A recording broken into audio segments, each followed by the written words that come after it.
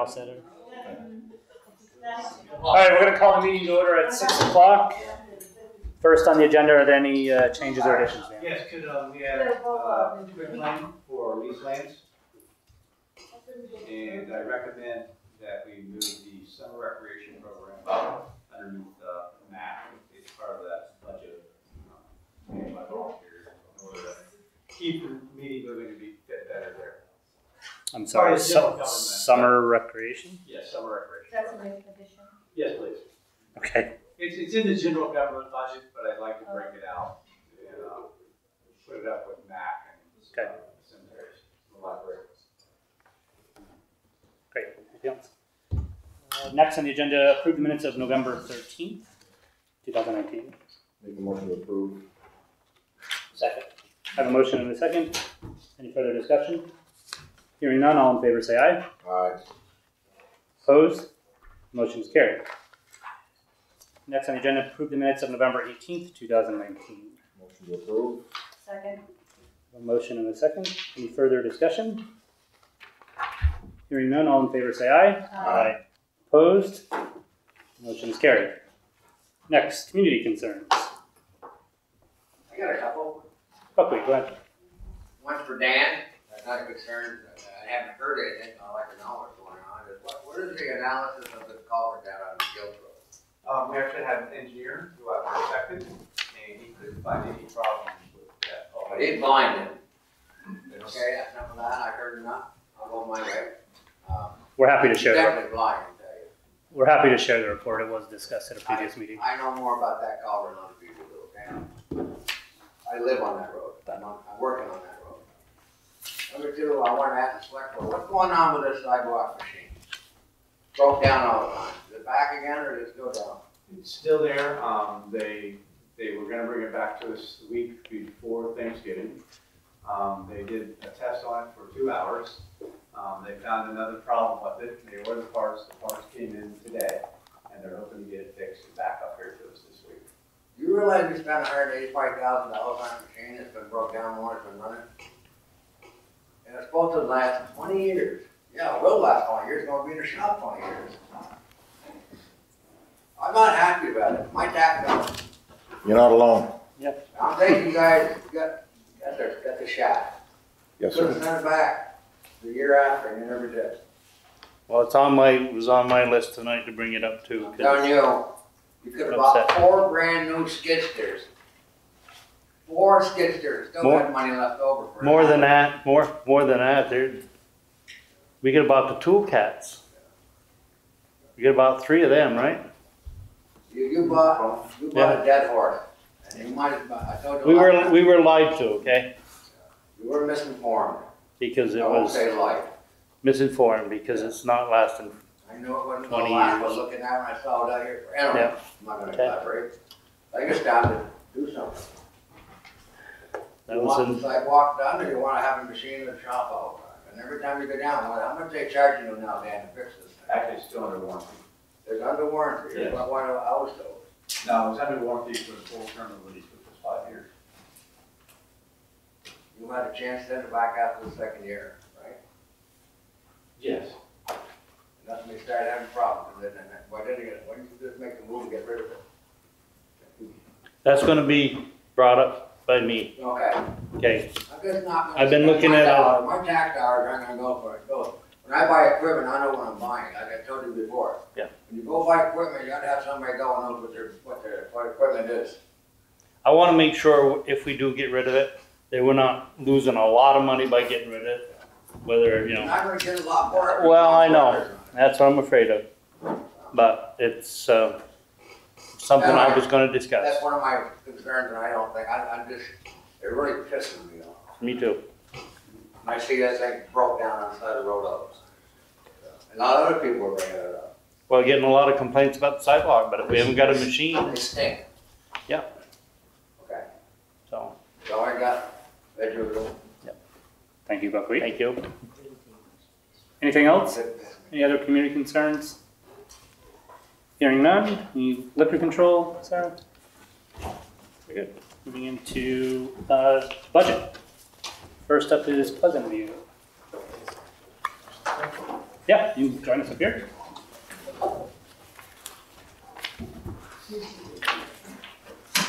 And Tina, if you could help guide us on where to flip to Way on in some the of back these. under miscellaneous tab, there'll be a PVC, Pleasant Cemetery tab. That's their entire budget. They're Thank you. asking the town just for the same appropriations last year, but this is details what they're spending it on. Thank you.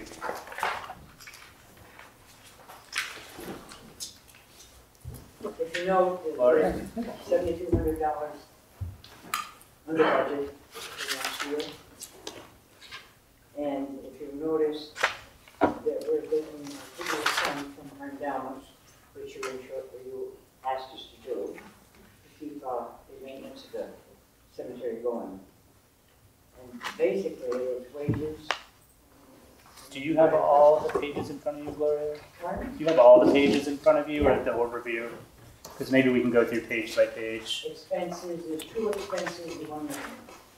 So if we start on the revenue And side. then there's the replacement of the equipment. It's on revenues, is there any questions? What happens as you continue to draw down from your endowment? If we keep It's asking getting you less. yeah. It's getting less. We've got it invested with, as Joan, with, what's his name? Rich Jacobs. Rich. Yeah, with Rich. And it's invested in such a way, and Tina and Paul are helpers with this, that we look ahead, like in October, when are we going to start? We open up a cemetery, then we've got to have the money for wages, equipment, stuff like that. So it's invested in such a way that it comes due when we need it, basically. But yeah, we're drawing that. How much are you drawing down a year? Is there a percentage? I don't think so. Where's Tina? What would you ask? Is there a percentage that we draw down from our investments? There's no percentage, is there? No, We just normally look at it's what just we need. whatever you need that the Yeah. town doesn't Like, supply. in April, we need that money to come in, the wages and that kind of thing. Any other questions on the revenue side? Expenses?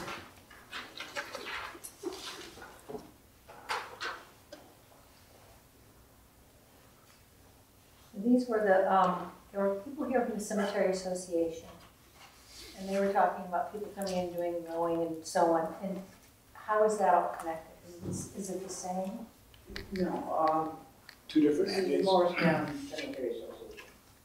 And they had some concerns because they tried tracing back on some deeds. And I think what they're doing now is they're going to do they've got a grant to tie everything in together.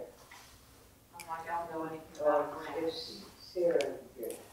They're, I'm here. I'm not aware of it right now.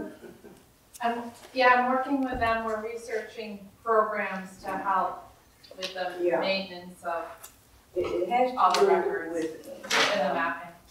a number of years ago, Francis and David and I and Doug Churchill did all the cemeteries, and that's where we got the maps from. It hasn't been kept up, well, particularly since Francis is gone. But to tie in Mark Faith, who does for self-alarms, and to get our money in good manner, but also the deeds, you know, are they proper, have they been doing that? And so that's where we ended up, I think, with Mark and. So they're separate. They're separate. So this is Pleasant View only. We have our own maintenance staff. Okay. Yeah. So Pleasant View and then Morristown Morristown Cemetery is so separate. completely We separate. have a contract for the other cemeteries, so Yeah. they supervise, the town hires contract somebody to. Okay. We have an employee full-time, well, my day. Right. He's not here. I asked him. I know where it is. Huh? I know where it is. Where is he? Never mind. And then we have a part-time employee.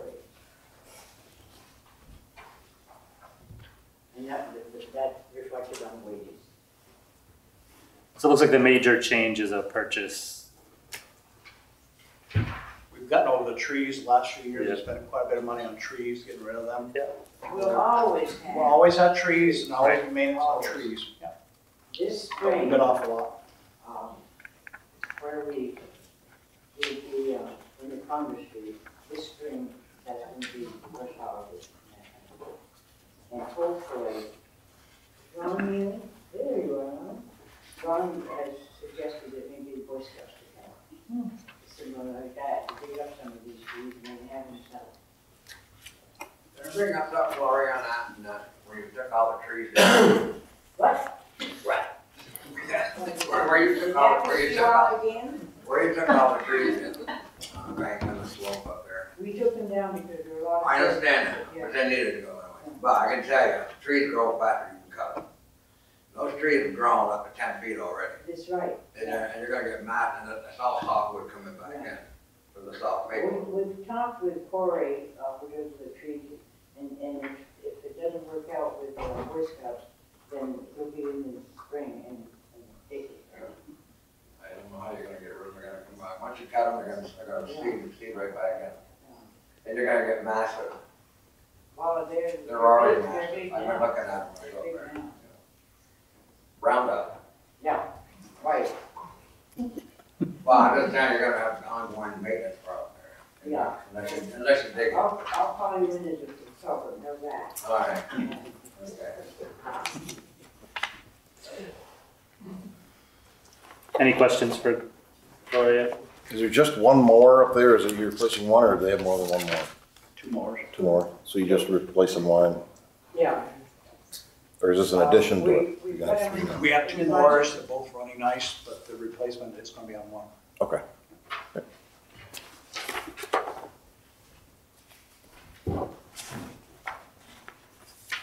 If you look under small equipment, under expenses, there's a fly mower.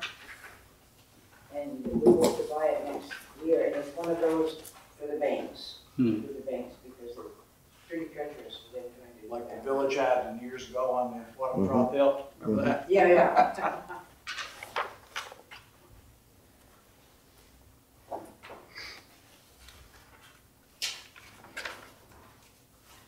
So it looks like you're just down, like you said, you're down 7,200 on that. It's pretty level across the board. Yes. Great. Any questions for Gloria? Thank you. That's it. Thanks, guys. Thank you. Thanks. Thank you. We hope you stay for the rest of the meeting. Put him on the spot. Thank you.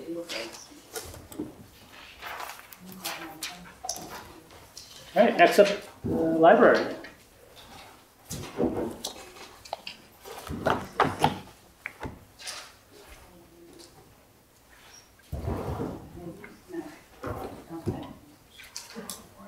Welcome. I'm Meredith McGee, this is Martin Kylie, we're chief of the library board and treasurer, chair, rather, she's the treasurer. You probably all have the budget in front of you. We've basically level funded as much as we can. The only real increase in expenses has been in payroll and benefits. As everybody knows, that kind of goes up whether you want it to or not. Barbara's made this sheet, if you'd like to pass it around and take one, We'll just, just indicating what percentage of our total funding the towns provided versus the land over the years. And you can see the percentage that we're asking for this year is less than last year. great. If you have the full thing, we'll just go right through the revenue side first, in case the board has any questions.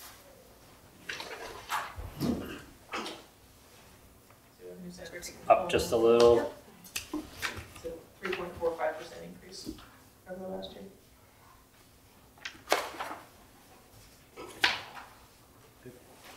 Questions on the revenue side? Expenses?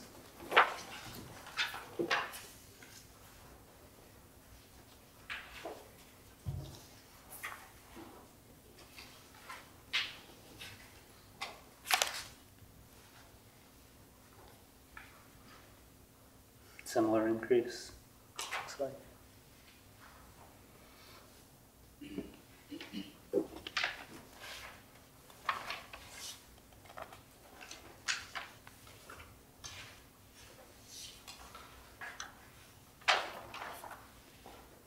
Any questions? Judy? Good? No, I'm pretty good. Very good. And then just the summary, the last page here. Oops, not the last page, sorry.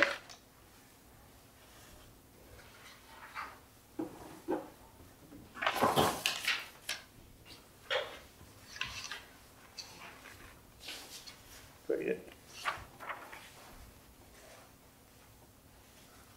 So the proposed budget includes a appropriation of $180,601 compared to $174,578 last year. Very good.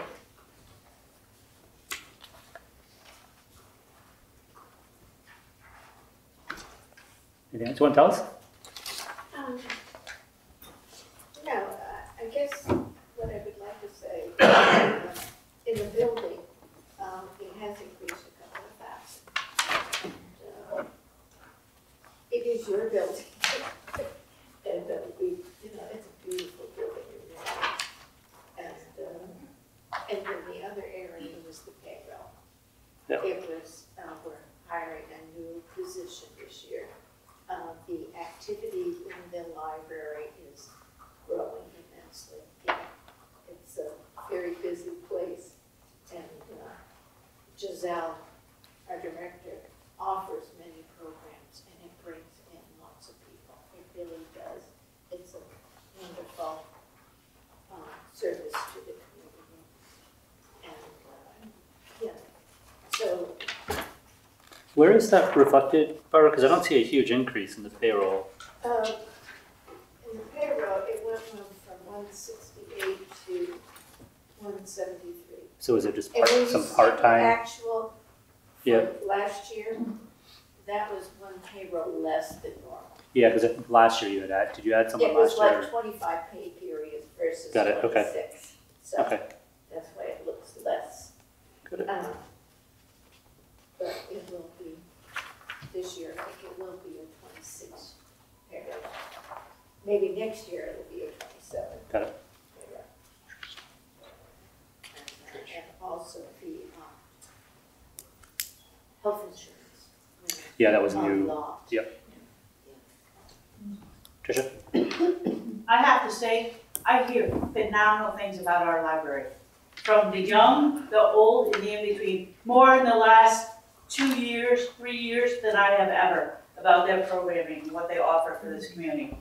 I just want to say that it is definitely an asset, more than ever, I believe, for the community. Thank you. Tricia. Awesome. We're really lucky to have you, Jill. We are. Thank you. I'm lucky to be here. Can you tell me how much you take from the endowment as far as the gains in the past year versus what you're actually taking out of the endowment? Are you eating into the principal at all when you take from the endowment, or are Yes, you? we are. Okay.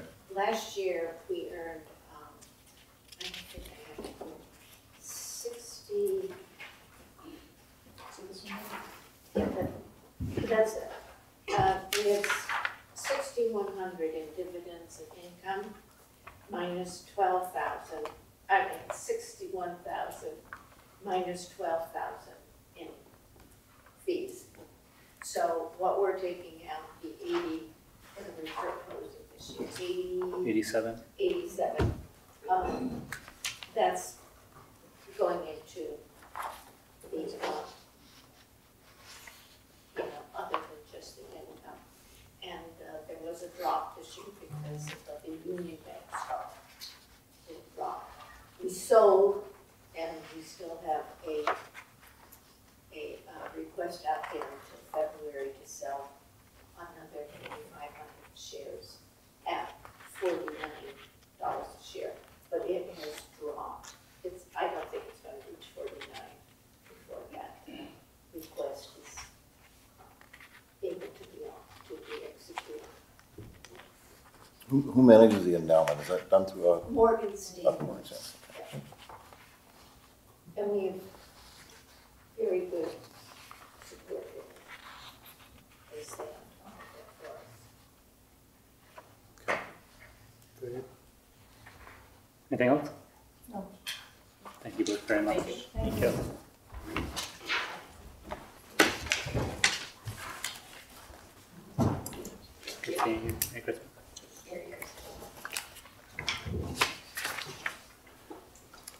Mac and Summer Rec? Mac? Some rec, you next. You want to do them separately? Mac is just straight, I mean, I Okay. don't know. You have any questions for Mac? It's, you're gonna see a budget there, it's a straight line item. 7,000 if I recall. Page 9 of the, in the purple.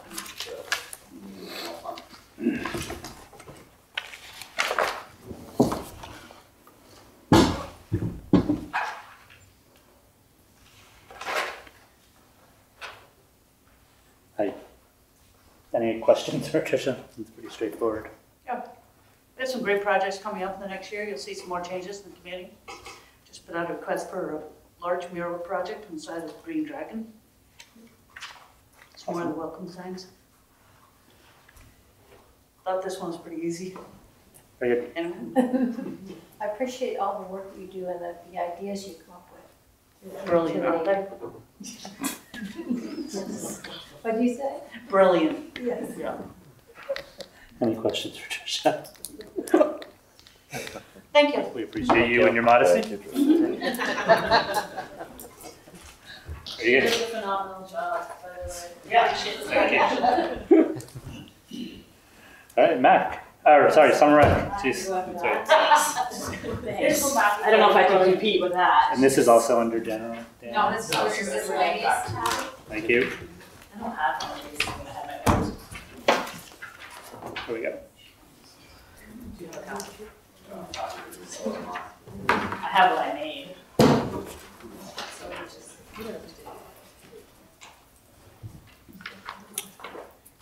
All right, so first is the revenue summary. The increase in anticipated revenue, is that from an increase in program fees or enrollment or combination? Both. Both. How much is enrollment going up? Enrollment's gonna go up for the full summer, $50 per child, and then it's gonna increase each child after that. We are still cheapest in Lamoille County compared to even people in Morrisville with Mass and Stowe. We're trying to stay low to keep it affordable. Great. And are there subsidies available? We do not take subsidy. No subsidy. We're gonna have an issue this summer. It's gonna be, we had a grant amount given to us from the school. Mhm. They're taking that back this summer, and they're gonna distribute that, and they're gonna take that over. And then Lamoille Family Centers they do help us, but they can't guarantee who's gonna get what and how much they're gonna get. Okay. So, Do you see that negatively impacting you, the program?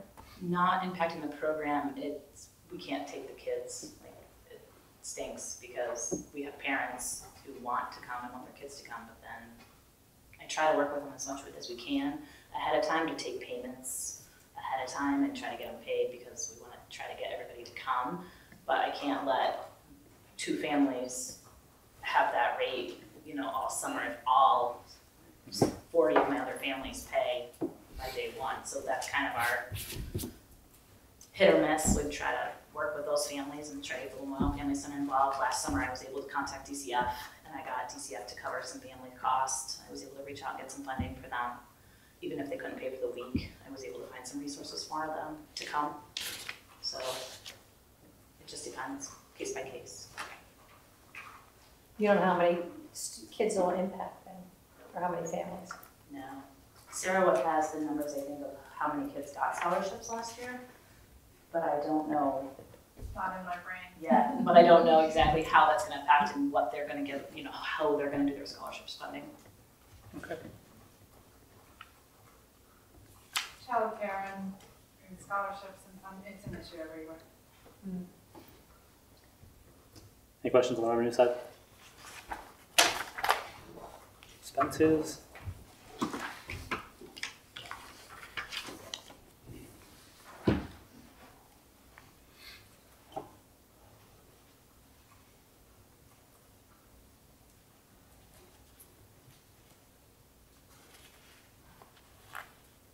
Just so everybody knows too, we do try to keep a little bit of cushion for this program in particular, just because you never know from year to year how many kids are expenses, and plus, I think we really stress the safety training with the counselors, which wasn't something that was necessarily done in the past. And now we've got lifeguards, we've got water safety certification for people.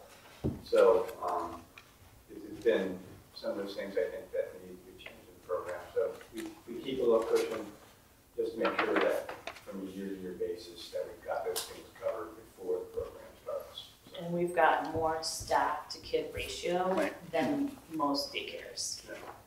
And they're younger staff, but they're more trained. They either have they all have CPR, first aid certification, and then they either have lifeguard certification or they have waterfront safety certification. So it's required, or you don't work for me. Great, so the town appropriation is staying the same as last year's budget Yes. request anyway. Great. Any other questions? No? Thank you. Thank you very much. Thank you.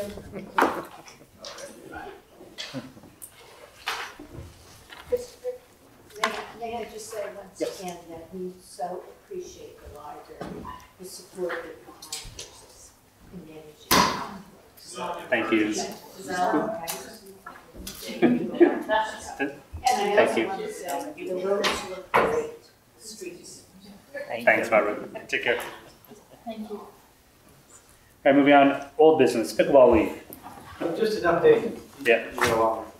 The next day after the meeting, he called Vermont just to make sure that we were clarified. Then we had a conference call with the underwriting department for them to underwrite and ensure that it has to be something that's directly underneath the control of the town employee. I think that is very, very confusing for everybody, but they won't issue a certificate of insurance the way it was proposed. So they wanted, we had asked the question, what if it was a town appointed volunteer? And they said no, they felt like that was just a workaround to do it, but it really needs to be, we just don't, right now we don't currently have what Vermont League of Cities and Towns is looking for, where we don't have an employee, Director or something. a director that's managing those types of programs, and we don't have anybody on staff that currently has the time to really start doing those things. I just wanted to clarify that, so the concept that the board approved at the last meeting really doesn't function the way our insurance provider wants it to. So I did talk back, and I don't think they're here tonight, but just to kind of convey to them that it wasn't going to work the way that we discussed it the last time. I don't know if the board had any questions on that or not. No, I think just in the future, as the town continues to grow, we may want to consider, the rec committee is pretty new. So, do we need a motion to undo that? No, once again, as you proposed it, just won't work. Yeah. Okay. VLCT still won't write a certificate of insurance the way if we ever have an employee that manages those types of recreation programs, then sure we can go back and do something. But right now, we don't have that type of capacity and staff. Okay. And who we're gonna fund this pickleball field? It was funded by the members of the thing. They all made donations. I know that one, the big one didn't help around it. They they just wanted to be able to use a gym in Wolcott, and they wouldn't allow them to use it without a certificate of liability. And, yeah, so. Okay, I didn't know they're built, I don't know how they do it down there. Of course, they got more money, we got South Different places had different requirements and They have our liability. paid rec department. Yeah, they're much bigger town. Yeah, they have all those hockey rinks. I think are all owned by the town. All the softball, all those leagues are sponsored by the town, and they're organized and run by the town. We just don't have that kind of capacity to do this kind of thing. Very good. New business. Discuss parking plan for Village Center Apartments. We pushed that back. We do also have a gentleman here that's waiting for the quick claim. They're upstairs currently with.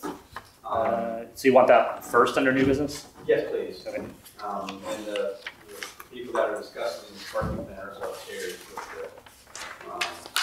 the same council currently too. You just said, let them know, Todd, whenever you guys want them down, Do we they're ready to have- come down whenever you want. do we have any documentation here? Sorry. All right, so quick claim deed. This is the quick claim on lease lands. It's the same thing that we've been going through with if somebody's trying to buy a property, they find out that there's a leasehold or selling the property on a leasehold. Hopefully this will be the last one of these that we see, because after the first year, statute takes over and they're automatically, gone anyway. So this should be the last one. Make a motion to approve the quick claim deed. Second. I have a motion and a second. Any further discussion? I'm surprised this wasn't picked up before. I'm shocked it didn't come up when we bought the house 4 or 5 years ago. Yeah, I don't it's know the why. new thing. This is the new Title thing. searches Yes. Mhm. in the past 5 years. Had a lot of And it these. is going to be completely, minute after 1/1/2020 with the new legislative change, so it is a little frustrating that this was just brought up, but it is what it is. The attorneys, I think, are paying more attention to it. There was the issue that they had in Colchester on lease lands, I think, and there was another thing probably that came up with the lease lands. And now the title attorneys are paying a lot more attention to it. I think they have the title insurance. I think it was the mortgage provider who had an issue with it. Any further discussion? Hearing none, all in favor say aye. Aye. Aye. Opposed?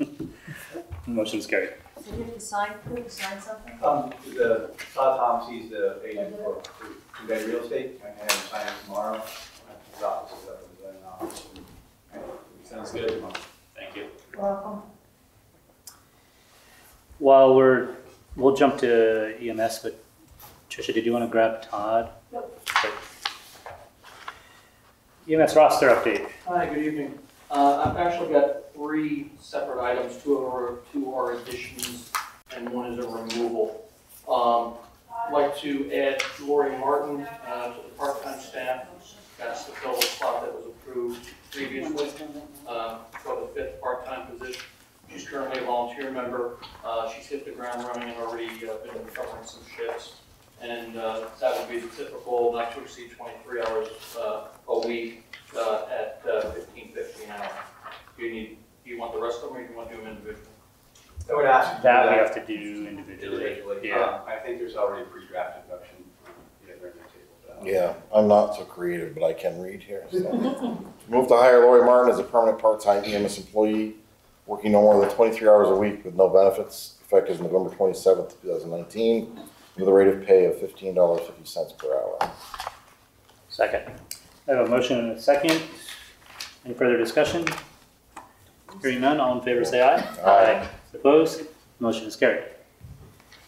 Second addition, Larkin Graves is a member of the Mount Mansfield Ski Patrol, who was a graduate of the EMT class that Diana and Tammy did at Morristown EMS earlier this year. And he's put in an application to join as a volunteer member, and we'd like to go ahead and make that add to the roster. Larkin Graves. Yes, ma'am. I move we approve Larkin Graves to be a volunteer member of the EMS. Second. A motion and a second. Any further discussion? Hearing none, all those in favor say aye. Aye. Opposed? Motion is carried. We have 3 members that are currently on the roster who have not been going back to our discussion on the part-time position that we are going to ask for removal. That would be Zach Isham, Ben Collier, and Brad Carrier. The other ones in that email have come in. Okay. Sorry, so Zach. Isham. Yep. ISHM. Yep. Ben Collier. Yep. And Brad Carrier. And like Dan said, there were some other people that were mentioned previously, and we've got a recovery process going on for them. Do I have a motion to remove these 3 from the volunteer So roster? moved. The motion? Second. A motion and a second. Any further discussion? Hearing none, all in favor say aye. Aye. Opposed? Sorry. Thank you. Motion is carried. Long day. Fun to make me drink it.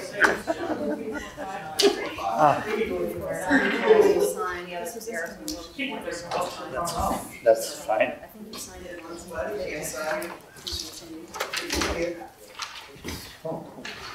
All right, we're gonna actually, you guys hold a little bit, we're gonna jump to number 3.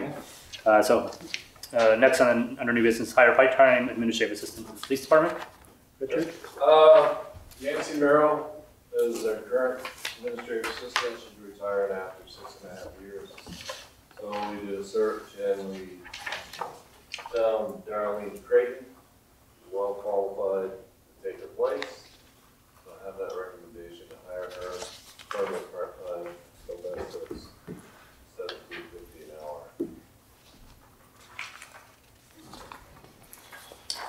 All right. I move to hire Darlene Creighton as a permanent part-time administrative assistant for the police department, working no more than 20 hours a week with no benefits, effective December 3rd, 2019, with a rate of pay of $17.50 per hour. Second. I have a motion and a second.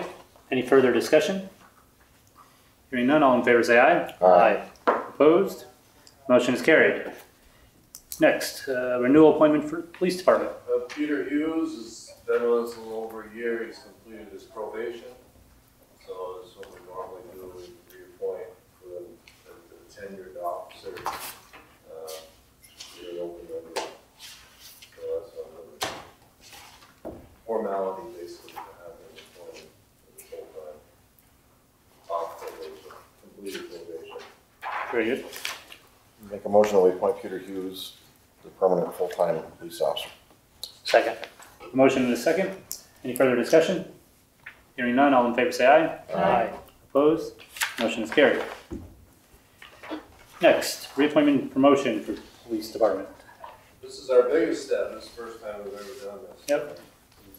So we've come to time where we need patrol supervisors. So we went through the process, we had applicants, and we chose it. Bob Beeman was on the interview committee along with Dan and myself. And we've chosen Jason Luno and Gareth Christensen as our first ever patrol sergeants.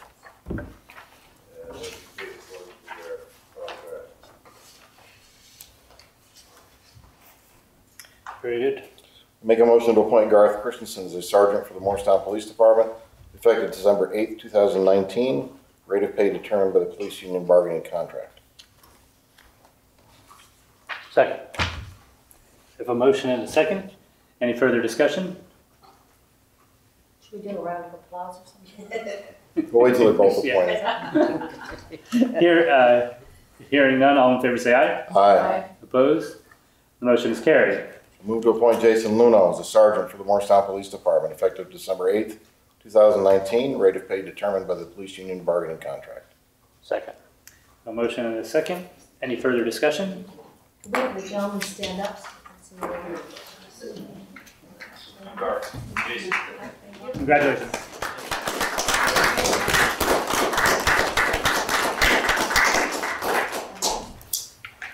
So, nope. Hearing no further discussion, all in favor say aye. Aye. Opposed? The motion is carried. Again, congratulations. Thank you, Richard, Jan, for taking care of that. All right, now back on to discuss the parking plan for Village Center Apartments. Cool. Can I just start this off, just kind of frame it? For this project, we put around town staff for a little while, the whole house is on Hutchinson Street. Right now, for the zoning bylaw, the DRB, request a parking waiver to utilize the Pleasant Street Municipal Parking Lot for parking for this project. Currently, right now, and my major concern is the winter overnight parking. We currently have about 8 spaces, on and off, just an average of what we observe. This project, once again, per the zoning bylaw, I believe, can be wrong, there's 24 units.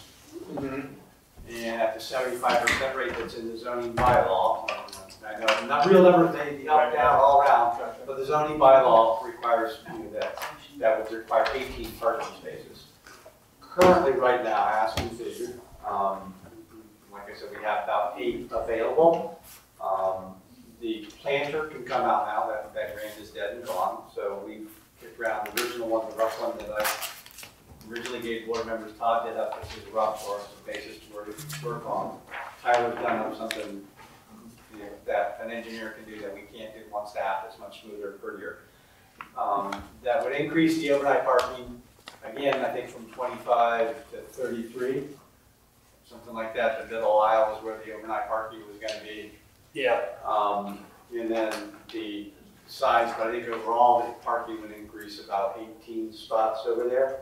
This is a general discussion. I think you guys are ready to go in front of the DRB here soon, but it's, you know, needless to say that this project will create a strain on parking in the downtown.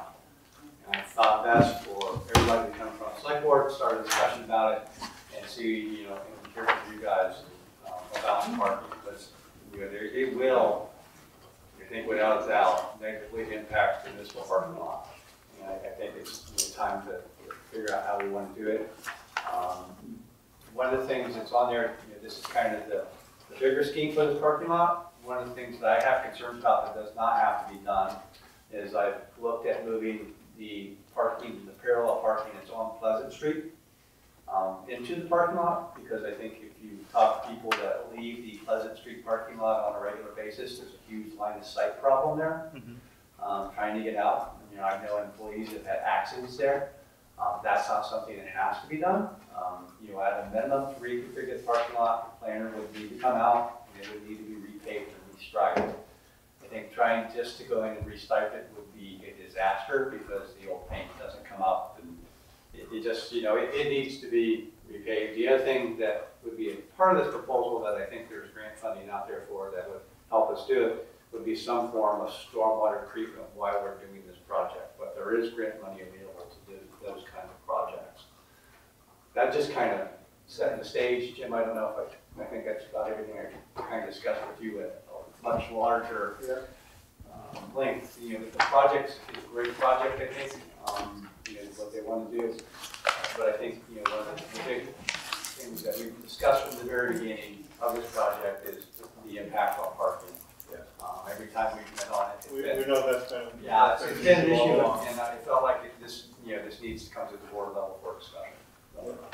And we've talked with a lot of neighbors and other people in the area trying to find parking, and we haven't been able to do so far. Obviously, one of the things that happened with the site was the zoning changed so that we could put more units on the site. In order to make it viable for us economically, we need to limit that to 24 units. And we can only get 2 units on the site. We thought we could fit some underneath in the back, but it's such a convoluted mess of right-of-ways and stuff back there, we don't depend on that. We just it's going to work. Under normal conditions, we would have to do parking anyway. We would have to build some kind of parking, so we would be certainly willing to participate with the paving and striping of this lot to help make it happen, to help secure those, you know, some spaces for us. We have to do that anyway, and so this is for us an investment in the community, investment in the town, and maybe if we have to do an investment in parking to help the community at large. That's a win-win for us, and we would hope that would be acceptable to you. We do have there's a map in there, the radius that you'll see. What we did was we looked at what's available for us in other places that we own. So we own Arthur's, there's some available parking there, and also Memorial View. There's a little bit of a walk. The circle represents 1/8 of a mile, which is about 650 feet. Of course, if you're walking in bad weather, it might seem like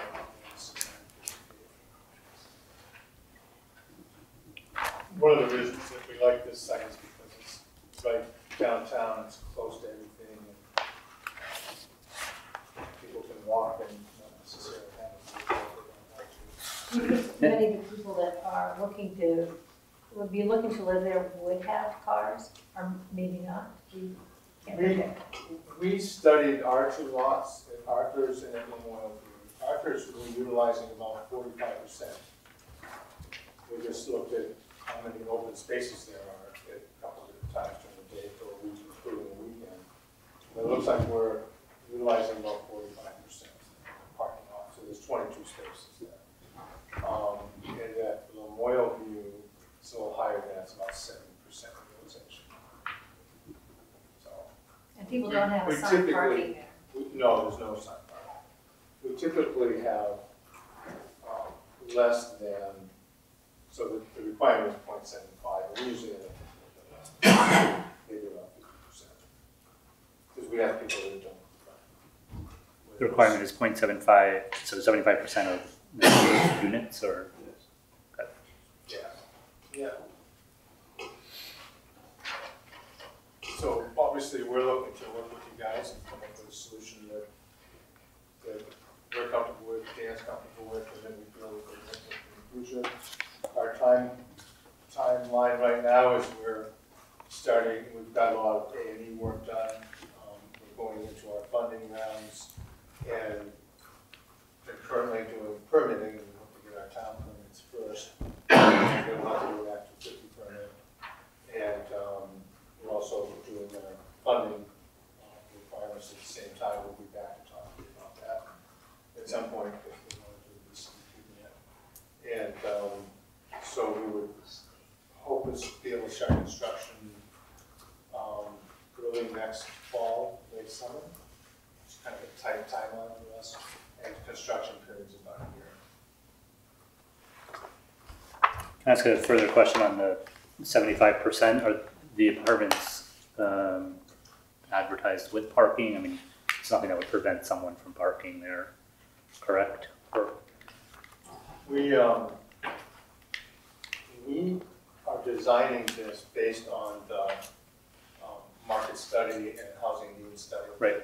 that we've had. So we have a mix of units. Some of them are small studio units, one bedrooms and a few two bedrooms. So it's really designed for smaller scale for individuals and couples where they're,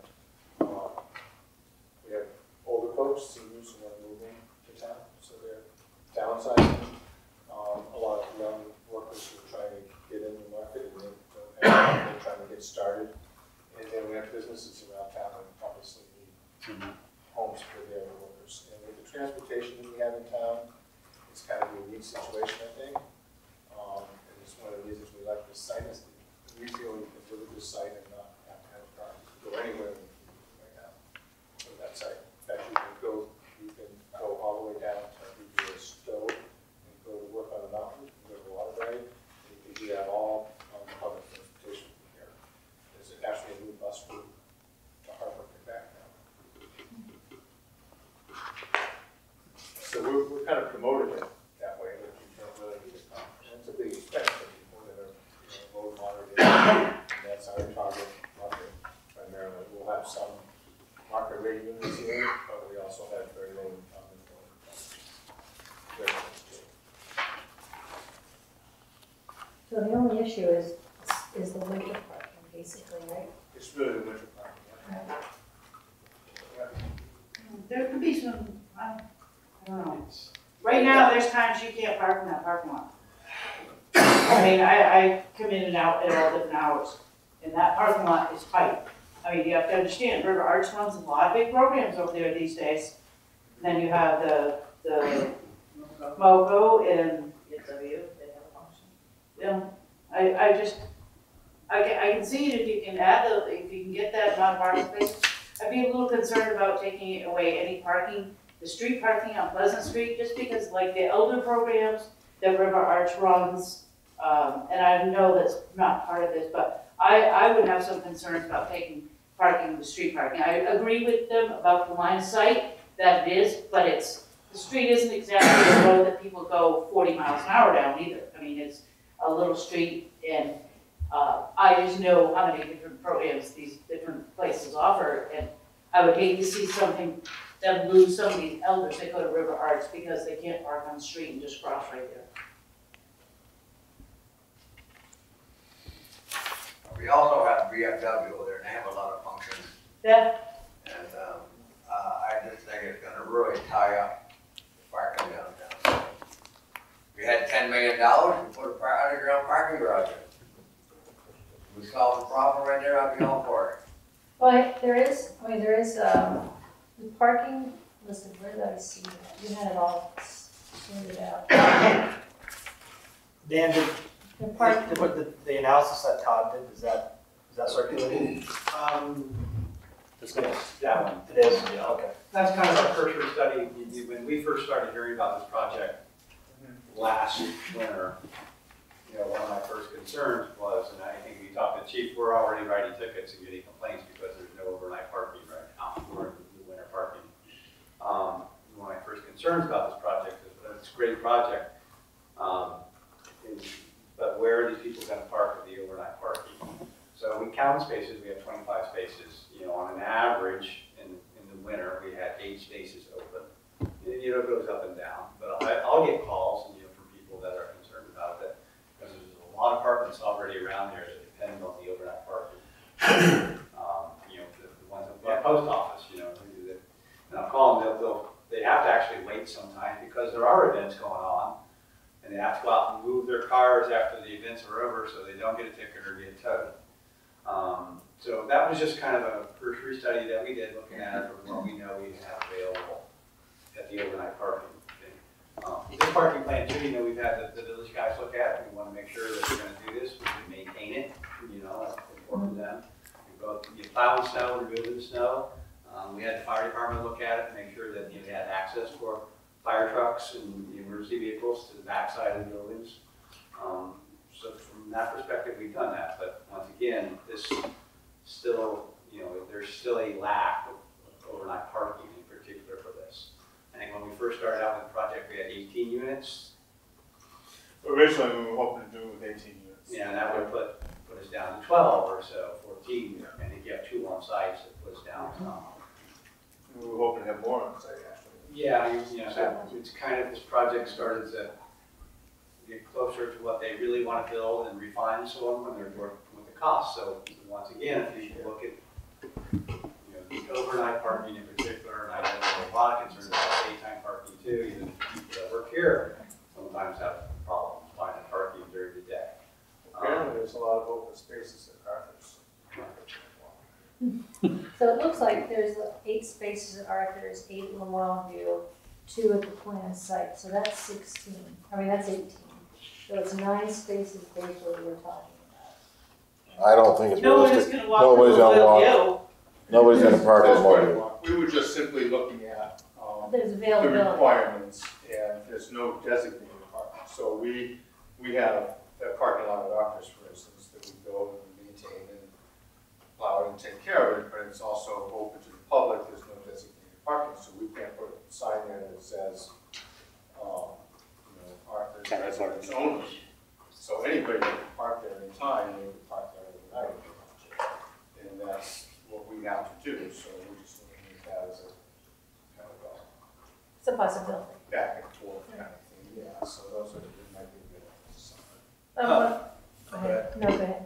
I was gonna say, as far as the numbers go with the plan, what exists out there today is 56 spaces. And currently 25 are designated as overnight parking, yes. You see, there's overnight parking signs. As you go in that first row and then all the way on the other end where the charging station is. Yep. Yeah, what we want to do on the other end where the charging station is move the charging station. So as they plow, it all goes back to that one end. And that way they can plow all in one direction. They can also, when they're hauling snow, they're doing the circuit in the parking lot to maintain it in the winter. So are we currently taking snow off site all the time now? All the time. So there's nowhere to plow it currently? Correct. So those are the overnight spots because they just have been designated that way? That's been, for people to have a designated overnight parking so that, the PD, can help work with people, get them into the overnight parking and so that the crews can get in there and maintain it during the winter at night. Or during the day for that matter. I don't think they plow too much during the day because it's too crowded. But in particular, since a lot of that work goes on at night, when they're hauling snow out, they're generally starting at midnight, hauling snow out of the village. And that's not just that parking lot, that's the the sidewalks, that's all the municipally owned parking lots. Plus the intersections, they have to clear that out. Kevin, I think you probably know more about what they have to clear out. So it also, since those parking spaces are away from where the equipment is working, so we don't have to worry about inloaders backing into them, all that other fun stuff that's out there to keep them out of the way. So it's quite the ordeal to get the snow out of the village. We don't have a big circuit to haul it, but it's still quite the ordeal, you know, to get it out. You know, snowstorm takes us about 3 to 4 days. You know, there's the plowing day, keeping everything clean, and then there's the cleanup that comes after it to get it out of the village. That takes a couple of days to do. And timing's pretty important to us because if it's snowing again, then we're not cleaning. And it piles up, you know, and that's what happens, and then it just becomes, you know, last year I think our snow dump was, you know, pretty well full. We have 2 snow dumps. So it's quite the circuit to get the snow out of those. The reason why we pay so much attention to the maintenance piece of it, to make sure the guys can get in there, plow it, and then once again get in and clean it, and keep everybody out of their way while they're doing it, because it takes a lot of work to do it. Yeah. Has anybody ever considered shutting off the upper end of Hutchins Street? No, I don't think so. And I don't know how that would play with the I don't either. fire safety. I'm trying to think outside the box here. The municipal parking lot is not going to work. This is not going to work. Piles of snow in the wintertime, and plus the volume of traffic for all the things that have been mentioned already.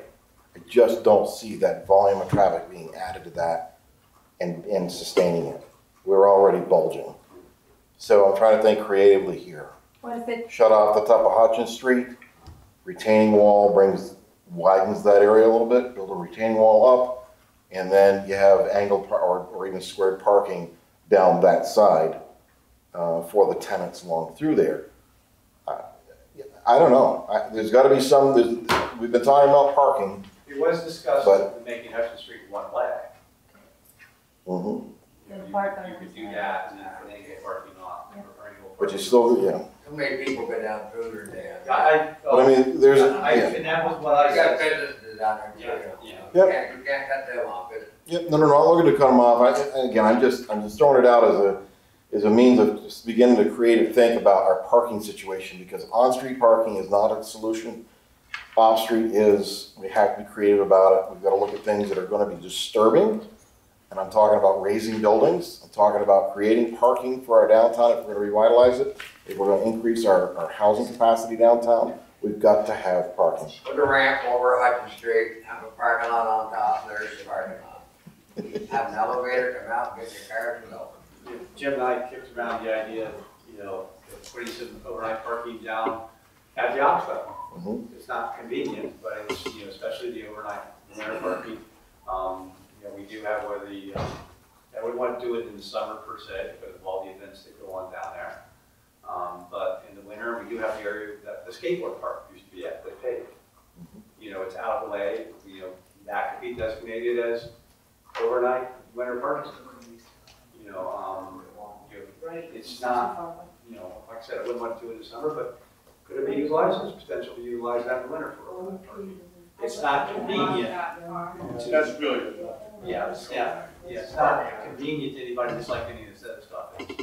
I love the project. I want the project to be a success because with our little grocery store over there, with all the businesses in the village, I think it's a great addition.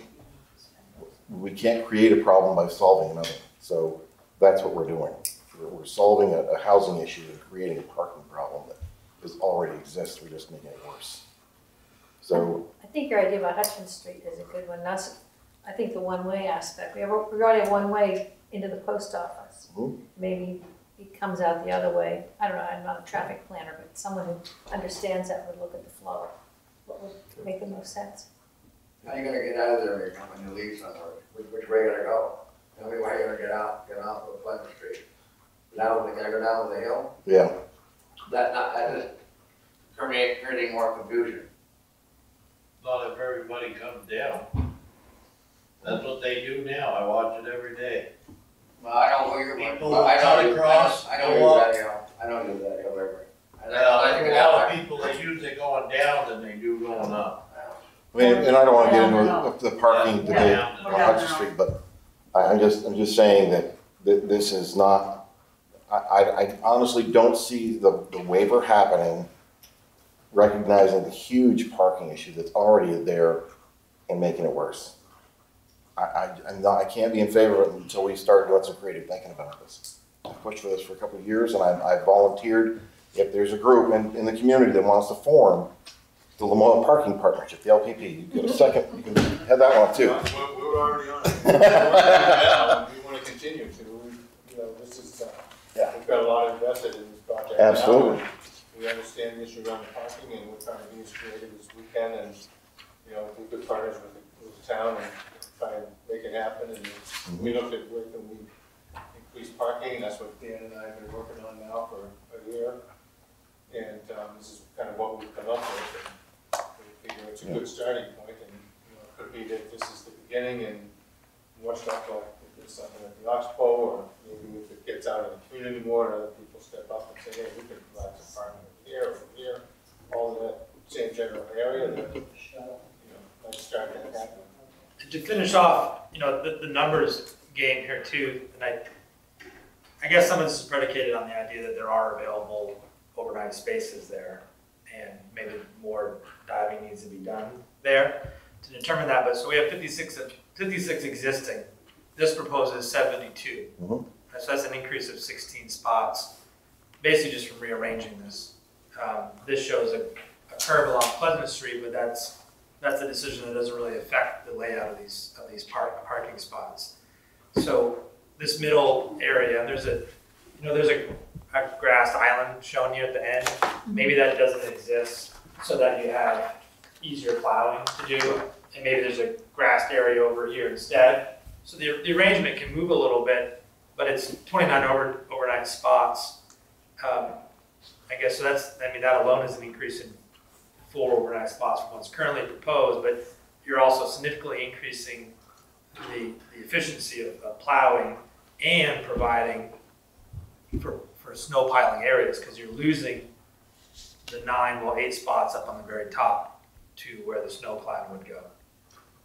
So, you know, you are gaining more spots. You're gaining a lot more spots. You're gaining more overnight spots. You're increasing the efficiency of the parking lot itself, and you're creating snow piling areas. So there are a lot of positives to what we're talking about. And the other thing too, just from the geometry of this, just to hit on it, you know, talking to Dan, the one way does make a lot of sense. It's easy for flow, and the angled parking is nice for angled. You can actually decrease the aisle width when you have this angled parking.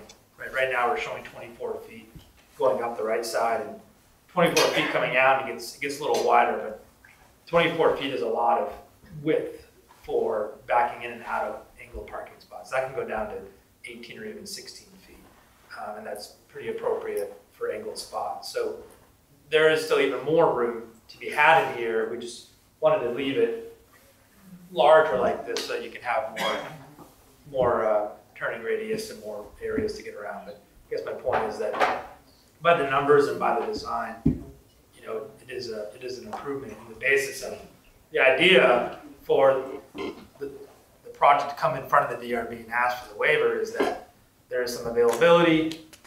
They're willing to work with the town to help improve the situation, and hopefully that would be it. But I mean, if there's issues in the first place, I guess that wasn't where we came from. Well, I want to just say, yeah, I really want to do this parking, irregardless of what they might do. This parking lot project needs to be done. You know, the island can go away. You know, the stormwater treatment funds are out there to be able to do that. Having the big hole in the ground where the island is now and its proximity to the stormwater system that exists there makes an excellent time to put some either underground treatment or storage or any of that other stuff right there. It could be, you know, pretty easy to do. Irregardless of this project, you know, something needs to happen with that parking lot to increase the parking in the downtown. So, you know, that's been something on the radar for a while now to be able to do that. And just a simple reconfiguration of paving can take care of a lot of that. Then there's a broader issue, I think, that you're right. The parking, overnight parking and parking in general is starting to get really, really constricted in the downtown. Availability is an issue. We had a project that we want to do over by the Noise House next summer that has some, but that doesn't necessarily solve this problem. The problem I see too is, you say overnight parking. If you don't go to work, 10 people don't go to work one day, or 5 people, you're gonna have to carry there all day. And that happens. I mean, it's a great project, but we don't have the room for you guys. I mean, if they're gonna cut this down anyway. I can tell you one other thing will happen, that won't happen, is the VFW has a nice parking lot over there. And then it's gonna be carried over there. No, we'll talk to them. Yeah, well, and I don't think that won't happen because the town won't plow it, they're gonna be cars all over the place. It's a great project, but well, if we know where they can park, then that don't work either. They park where they want. But it's not my decision, no, Ron? Yeah, thank you. I haven't been on the zoning or planning commission for years. I've always interpreted the parking to be an integral part of the lot itself. And of all the apartments and everything that has developed in the town, because of zoning, they've been able to add on another apartment. We've had on-site parking. And this particular project has hardly none. And my viewpoint is that the public parking lot is for public use and not for private use.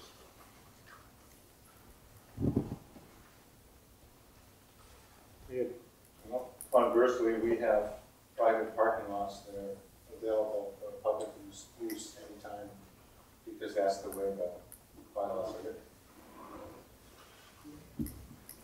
I don't think it exists in this town, no. It absolutely does.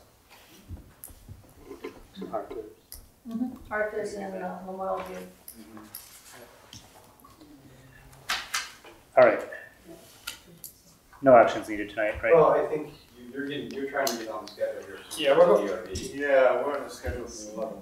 Yeah, I mean, so as part of the DRB process, I mean, there is a waiver allowance in the rules that says if you're within 500 feet of a public parking area, it can be used for use. But it also says that that is dependent on the DRB's approval, pending certain details, one of which is availability, right? So we're gonna go in front of the DRB on the 11th with this plan, present it to them, the buildings as you see there, which is 24 units, which requires 18 spots. There's gonna be 2 proposed on the proposed site plan, so we need 16 additional spots. And there's a request, as per the waiver, to use this parking lot for those spots. So it really boils down to what the availability is. There isn't, I mean, as it's known right now, there's not enough availability. So the idea is that given the changes to the parking lot, which the Memorial Housing Project would work with the town on, does that create enough availability for the waiver to be approved? And we're here talking about it now because obviously you all play a huge role in whether that decision or answer is yes or no. Right. And so it's, what do we need to do to get to that answer, right? Because if the answer is no, then we need to find other alternatives. If the answer is yes, there's availability, and yes, the waiver can be approved because there is availability, then theoretically the project can be approved from that standpoint. So we felt this was the right place to come first to have that discussion to figure out how do we get to that answer. I guess I have another question. So I know that we know what the issues are. The other thing you brought up was availability of neutral options. So between all that and the spaces that we have available on the other projects, in aggregate, exactly enough to supply. I think what you're saying with particular things, when you're going from the DRB, you're asking for a waiver to utilize this parking lot for your project. And that's my concern, if you can say you're gonna put in your lease agreement that these people have to park there. But then I got the PD that's got to be able to figure out how to enforce that. And the worst thing that we can do here, one of the worst things we do, is we issue parking tickets and we tow people's cars. And rightfully so, people get upset about, really upset, probably more upset than anything else is when we tow somebody's vehicle. So the PD is stuck in the middle of the night trying to find somebody at 1 o'clock, 2 o'clock in the morning, and you got the village crew there, ready to go to work, and you got a car parked right in the middle. It's a huge liability on the town because we're trying to plow and the car's parked there, and the last thing we want to do is tow it, damage it, or even if it's not snowing, give it a parking ticket. So I guess what I was getting at, so is, we've got a ways to go to get this project to even just to construction. So do we have time? That's up to the board, I think, on how they To like look into alternatives. To be able to come up with enough alternatives. Yeah, we're committed to the project at this point. We've got quite an investment in it. We're committed to we would certainly participate in helping to develop these additional spaces here. So I guess that's my. I'm interested in looking for solutions. So affordable housing is necessary. And It certainly is. desperate, We're not- needed. We're not doing something that's not needed. We wouldn't do it. Right. We just think we could fill it and make it a viable project. The reason there's 24 units is because the site itself is very difficult to do, and we've had to put enough units in to spread the cost over those number of units to make it financially viable. Sir? So. Just the budget for your projects, just by what's in the papers. Yeah. Obviously, Steve knows. But in the papers, in the old days, they ran around $200,000 for a studio.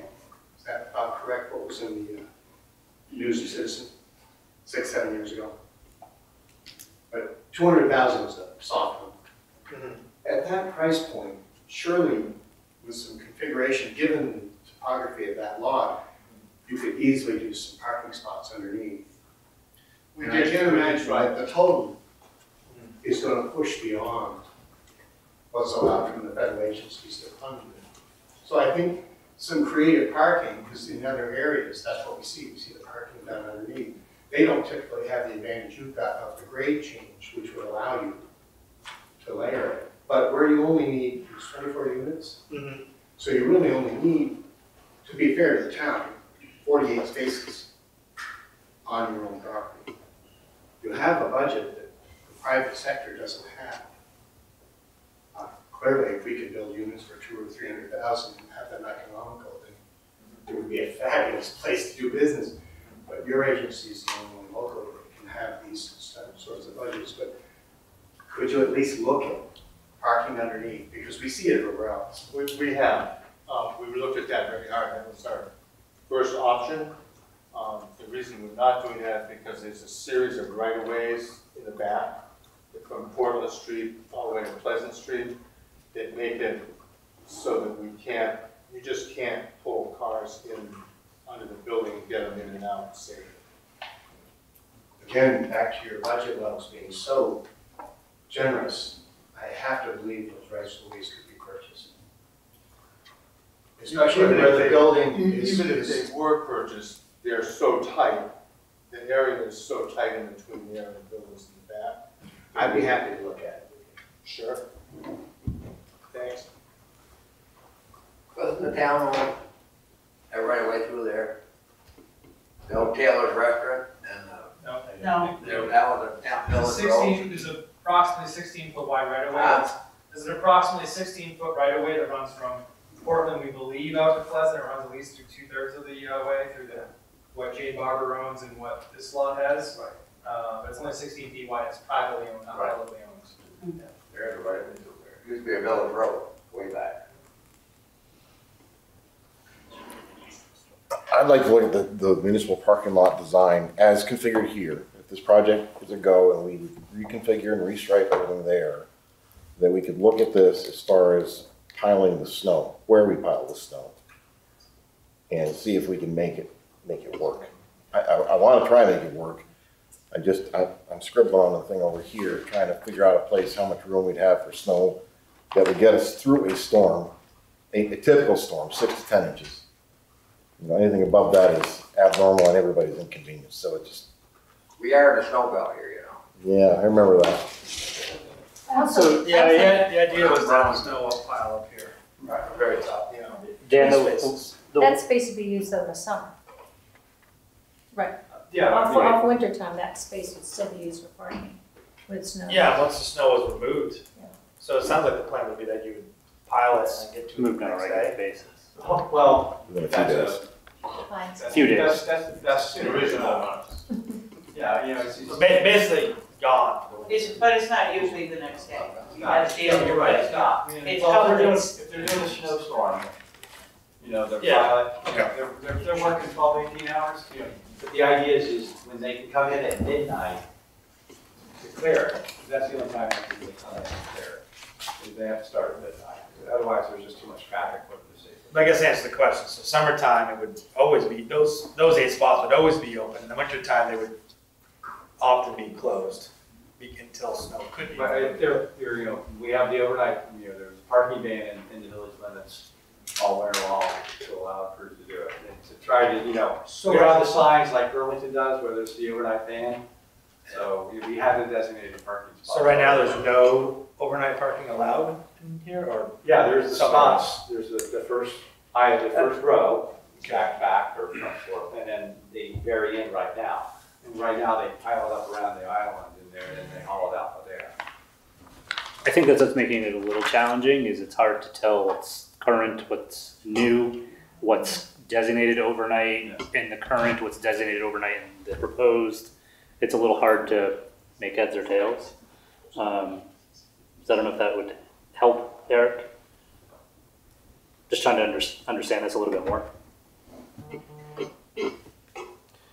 I don't want to get the cart before the horse. This is my fear, is if we approve this, or we give the positive indication to DRB, they approve the waiver, and we go building ahead, and then all of a sudden we run into a wall we can't climb. Yep. So Well, we fully understand waiver, we get a waiver, we still have to keep working with the town to figure out all the parking. Even though we're within the 500 feet, we still have to work it out, so it's gonna be okay with Dan and everybody else involved, so it's not gonna be. Yeah, it seems slam dunk regardless. I'm gonna go long term, let's say everything 3 years from now, you know, you guys are, you're not out of it, but, you know, then I've got people that are calling, because I think Chief told me today, and somebody calling him, hey, you know, you're telling me that you're giving me a ticket, but I don't have any place to park right now. You know, and that's what we're trying to avoid, you know, is those phone calls, and then the officers that are out there, nobody likes to write a ticket, nobody likes to tell anybody, you know. We just, you know, it's not what we want to do. You know, and the officers are out there, and, you know, and then we get the phone call, and then, hey, I got no place to park. And your tenants don't want that. No, I get it. Yeah. Obviously not. So, you know. But we're trying to come up with a. All right, so I think we need, hey, go ahead. So the parking lot, the municipal parking lot, there's a couple of eyesores there. And one of them is the old saloon there, Pocket. And then that has a big for rent sign on it. And next door is an old kind of dilapidated, but not very attractive white building, Dane Furniture or something. Nephew building. Nephew Furniture, for rent, looking for people. So you've got this beautiful, and I'm sure it's going to be beautiful, the building you put in on Hutchinson Street. You want to expand this parking lot going out to River Arts, take away, isn't that from what I understand? But then you've got these two like kind of eyesore buildings that are still for rent. So to me, it doesn't make sense to be adding parking and all this and having these two places that nobody knows what's going to happen to them when you're trying to beautify the town. And the people that say want to rent those places and renovate them to either another restaurant or a store, they're going to need parking too. I mean, I just see these two eyesore places back there that are for rent. That if think you have to consider that those are still for rent, and if someone buys them, they're gonna want parking, and maybe you wanna make them into some kind of a downtown. Well, when that was a fire, that parking lot was full every day. That's what you're. It was full every day. I didn't go there. Nice catch, Buck. All right. Last comment, Ron, go ahead. The application had one other category that was denied on, and that is the historical district. To me, I'll list some good points to this particular project for developing that site and for affordable housing. I look at it as being a dinosaur for that area, unfortunately. You know, if what was there, if you replace the house that was there, you could probably have 4 to 6 apartments and on-site parking. And you probably would have got a permit. Wouldn't have to go for a traditional use. All right, what do we want to do for next steps? I think we need more detail and maybe some alternative solutions. Yeah, I mean, I think my concern is these guys should really hear from the DRB too. So, yeah. No, yeah, I'm not sure we're prepared to make any I understand. signaling one way or the other at this point. Well, we're gonna reconfigure, the parking lot's gonna get reconfigured. There's Yeah, gonna I guess be that's the other piece. 16 more parking spaces there, taking a look at Hutchinson Street. We're looking at different traffic pattern there and putting some parking spots in there too. So there's 2 options.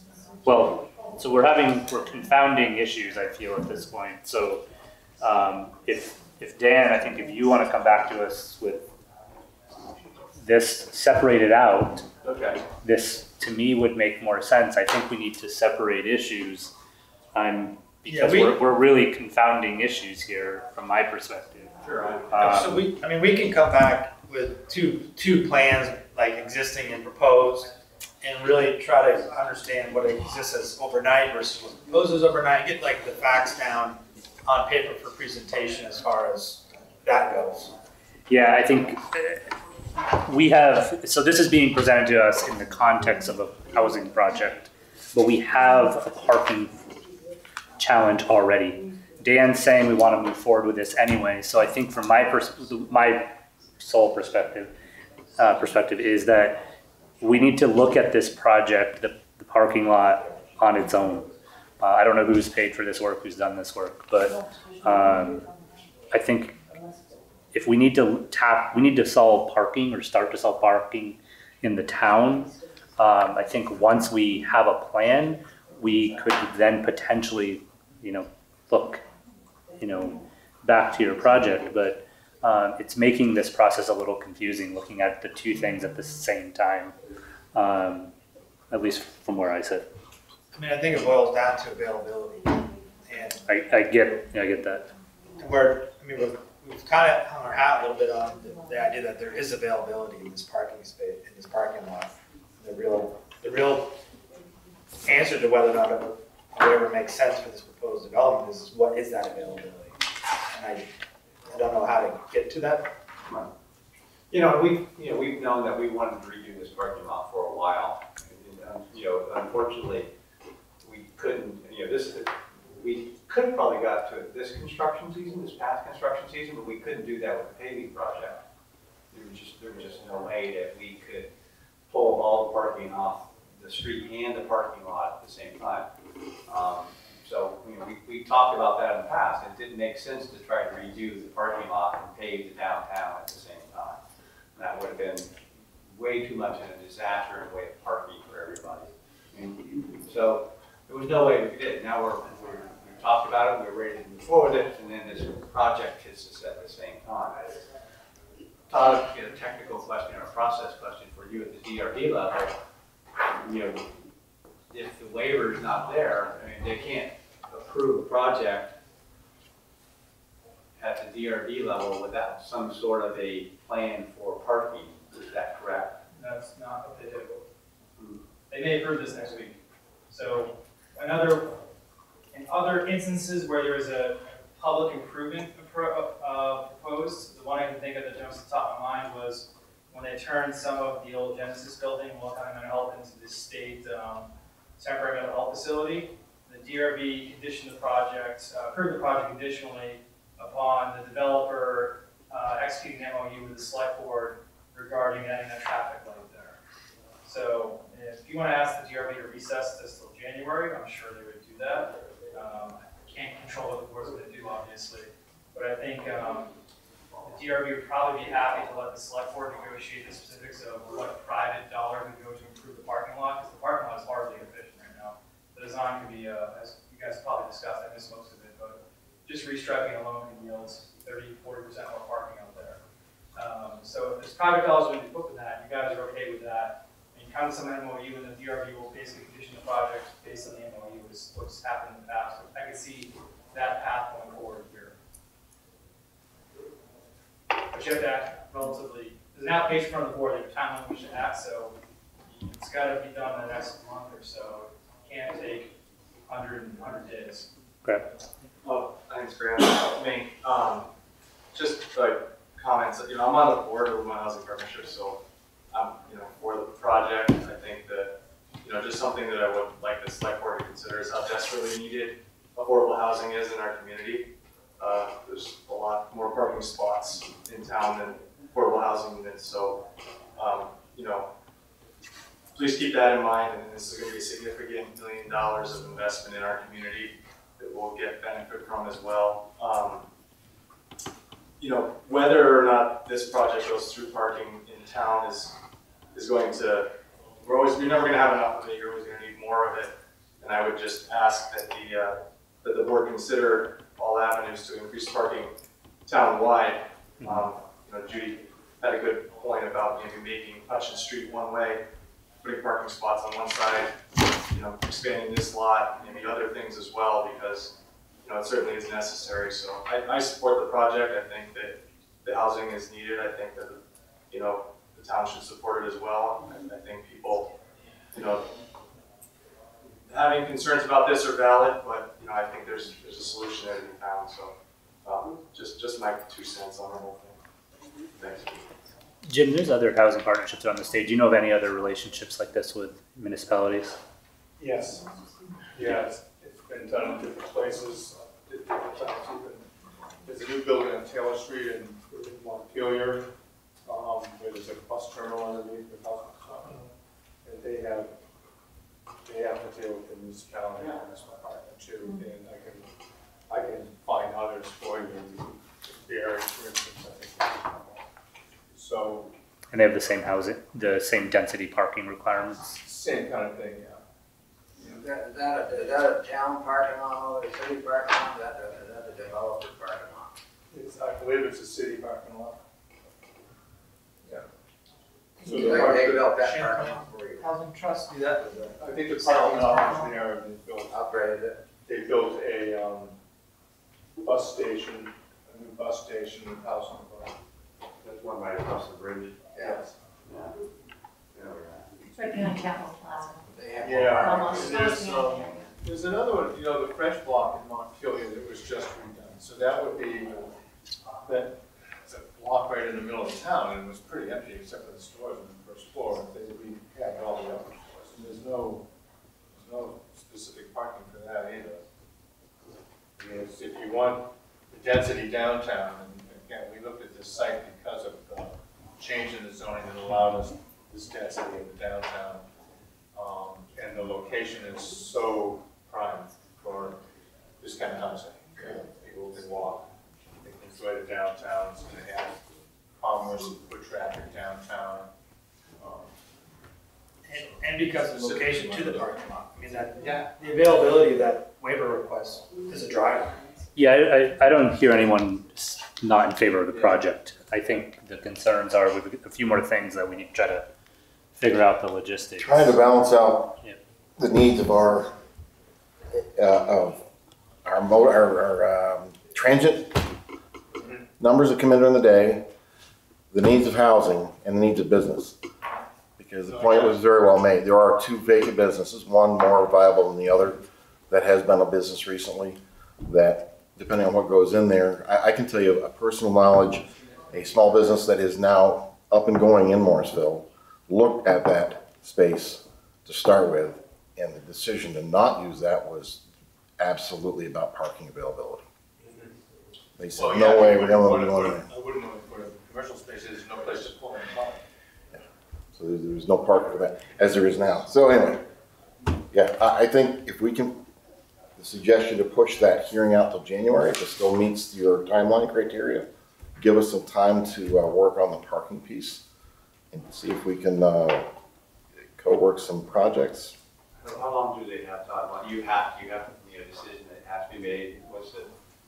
The DRB has to issue a decision within 45 days of closing the hearing. The DRB could continue this a couple times, but the developer could not agree to continue. So normally the DRB only meets once, sometimes twice in a project. They almost, I can't recall when they met 3 times on something. So they could agree, you could recess this next week to January. At that point, they have some sort of LHP, the select board has an MOU about the private improvements of the public parking lot that allows the DRB to act on the waiver and act on the project. But the DRB can actually continue it for quite a while. They can continue for quite a while, yes. Yeah, they can continue it for quite a while based on more information. So they don't have to make a decision right away. Right. They can open the hearing, recess it. They can improve other parts of it and recess that part until the decision is made about the parking. They could. I don't really will. I don't know. I can't speak for the board. Well, and that's where I think, I would ask the select board to be able to provide some guidance to the DRB to ask them to, continue that piece of the DRB until this can be worked out. I mean, this is all happening relatively quick on this. And I don't think anybody wants the DRB to make a decision that's not going to be the best thing for the town. That's the best way to put it. So the select board could ask the DRB to continue the hearing until the parking solution is solved. Is that correct? Yeah. You want to ask the DRB to continue until the second meeting of January? I mean, this is December 11th. That would be, I don't have the calendar in front of me. That was the work. But it could be continued for 3 months if that's what they want, right? That's realistic. Realistically, It could be continued for indefinite if they're still waiting for evidence. Occasionally. I mean, I've seen DRB hearings go on for years. Danny? Yeah. I just don't think this DRB would do that. They would condition it based on some sort of agreement that you guys come up with. You know what, you hit the nail right on the head. I'm done listening to this parking lot being held hostage. We need the upgraded parking lot. I don't know if this is about dollars and cents or what it is, but we're not gonna upgrade our parking lot. One, our apparatus can get in, have decent parking in there because of a project that hasn't broke ground yet. I don't know all the particulars, but I know bullshit politics. I hear it all the time. Pass this bill, we'll throw these things in with it too. As Governor taught about legalizing marijuana, how much other shit was in the book this thick. All I wanna know, you had it right, to bite it up, talk about the parking lot, and then talk about whatever DRB's gotta do with these gentlemen here on this project. I've seen the project. Yep. You still have 4 parkings in the front that are handicapped of your building. The current iteration has 2 perpendicular spots, one is handicapped. And do you have any on-street bump in right there or no? No, they just come in perpendicular. I went through the first meeting and I know we were talking about at 1.4 parking spots in front of the building. The current site plan that's proposed, they're gonna be reviewed, next Wednesday, has 2 perpendicular spots in the front. One is handicapped. And they're actually under the building. Yeah. So all I'd ask is for you guys, Chris, you had it right, get these 2 things separated. Let's talk about, you guys figure out the parking lot and figure out the parking for the building. Yes, we always need buildings. I worked with Todd, I worked with Graham on his buildings. It's just something we need to do, and I can't keep hearing this parking lot being postponed because of this. All right. So if we could come back, we'll look at the parking spot. If the rest of the board's okay with it, we'll ask the DRB to hold until January. So we can say as a board, we're in favor of the project, the concern is about the parking. Would not ever be opposed to limiting affordable housing. I think the project itself has challenges given there are parking restrictions. So it's a very political answer, I realize, but that sound okay? Yeah. Just say one thing, so we are scheduled for the agenda for December 11th, next Wednesday. And it probably makes sense for the project to go to that DRB meeting because they are reviewing things besides parking. And it's good for us to be aware of all the issues or concerns that the DRB might have. So it'd probably be good for us to go to that and then recess. But I know you have to recess to a date certain. So I don't know if there's any way that we could. I don't know the calendar, but I don't. That idea. Second and fourth Wednesday of January. There's no December availability for Christmas, so. Wednesday, so the Second and fourth Wednesday. I don't 8th know. and the 22nd. Yeah. So it'd be one of those 2 dates. I guess it boils back to like how do things get handled at the select board level to get to that recess? I would ask. Given the complexity of the challenge. It's a very complex problem, and the reason why we're here, because it is a complex problem. I would ask the select board to make a motion to request the DRB continue the hearing, pending parking solutions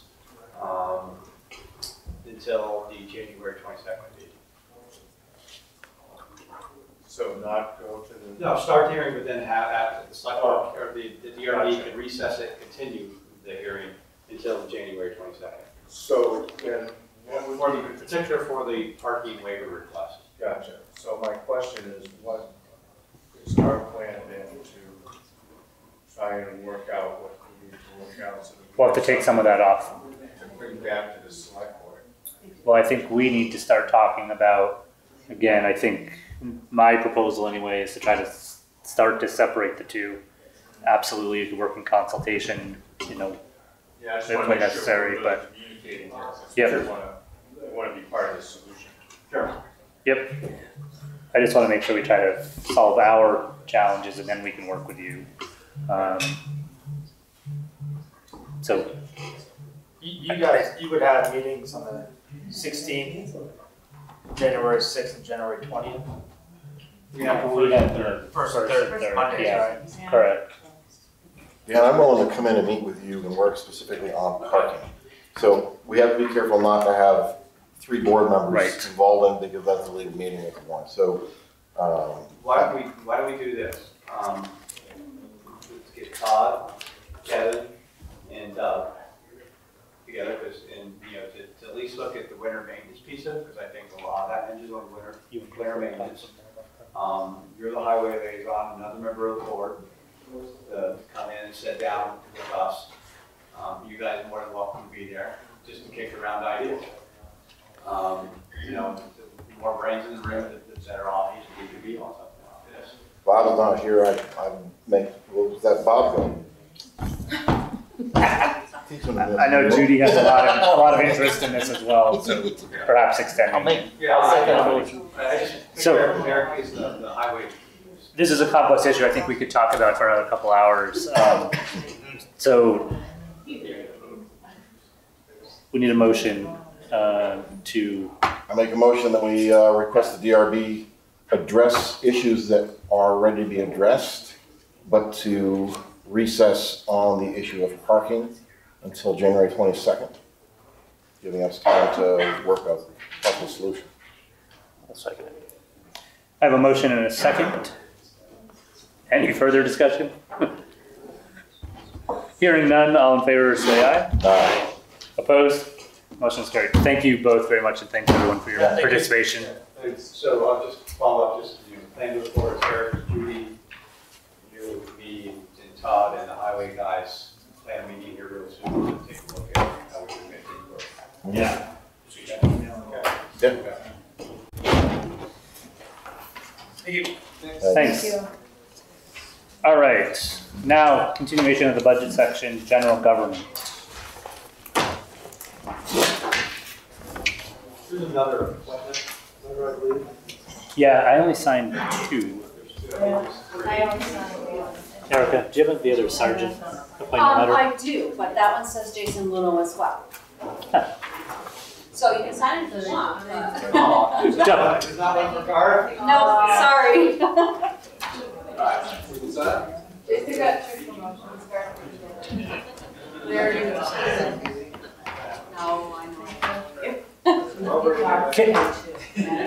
Erica, can you just let it, Chief's gonna bring it in, can you just let us know when they're available to sign? Yeah, I'd grab it for you. And text you guys for Yeah. stuff.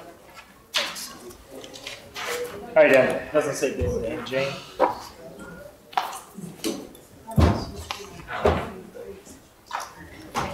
While you're waiting, so I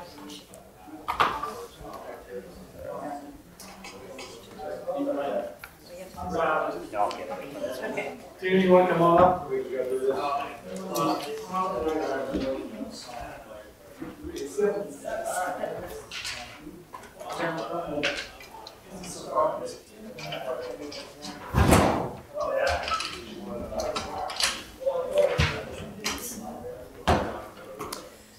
All right.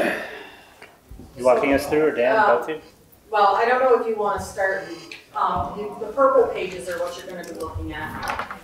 Yeah, you have The the new ones. overview, budget overview. This, that is what we're currently at now, and you can see the second page where all the changes are. So you originally got the white ones that were in your folder. The purple one for general is what you're going to be looking at, because these purple changes all took effect after. I had pointed away, so basically, we haven't discussed highway or capital yet, but if everything is to go through the way it is, you're looking at a 5.9% budget increase. Okay. I didn't hear that. What was that again? 5.1. Increase? Yeah, well, we haven't done any modifications yet. That's just the first. This is very these are first still, thing. these are just presentations at this point. Yeah, that's the very first thing. So, the purple pages of general government is what you're probably going to want to go through under the general government tab.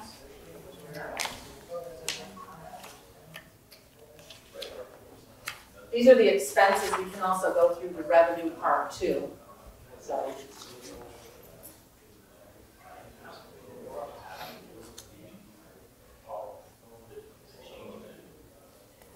Why less anticipated revenues?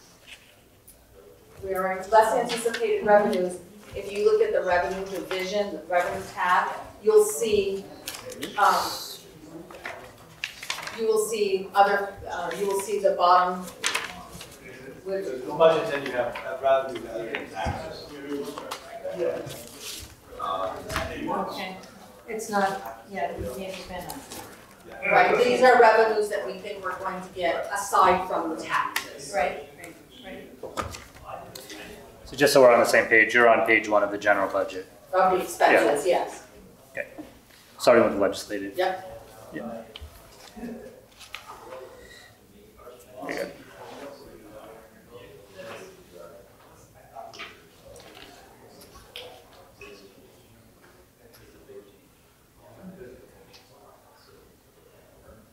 What is that? Exactly. What is that?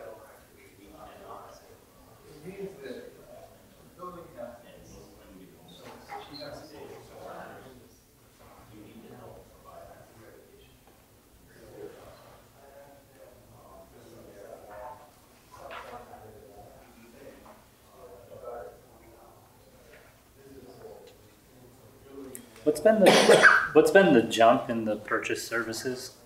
I know it's an adjustment from the actual, I realize that, but what was the increase? Usually it's engineering services that we have to do. You know, different things that come up. Okay. Here, just like what happened affecting culvert, I mean, that's where that budget covers. Parking lots, whatever kind of extra things. Last year, Okay. we did some design work on parking lots, running out the White House, things like that. Good. Any questions on the first page of the expenses? The deferred comp, Yes. is that the I'm not, I mean, my understanding of deferred comp is goes out of employee's payroll. No, well, no. It's in lieu of health It's in lieu of health insurance. It's a benefit instead of taking health insurance. So if an employee doesn't take the health insurance. So that's cash in lieu though. No, cash in lieu is actual cash you receive. Deferred comp is they receive a benefit that is put towards a retirement. So it's about the same thing, but broken into two separate. Yeah, One goes up cash, in the paycheck. cash itself is more dollar value wise. The deferred comp is, the cash in lieu is less dollar wise than the deferred comp. If you, Deferred comp's pre-tax. yes, Okay. That's just a benefit, so they don't take the health. it's just an option. You just choose which way it goes. Yeah. Got it.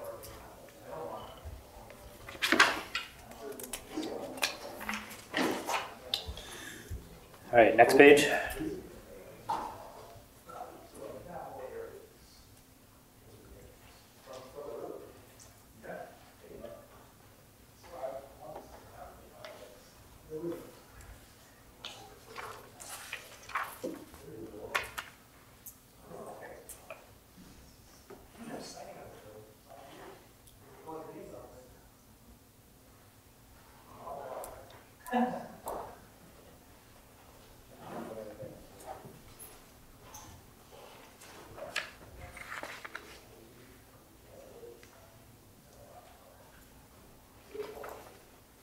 Any questions on the second page? Actually, I have one question. How long have you been doing the animal control? I don't know, 40 years? 40. Must be. I don't know. Don't look at me. How old do you think I am?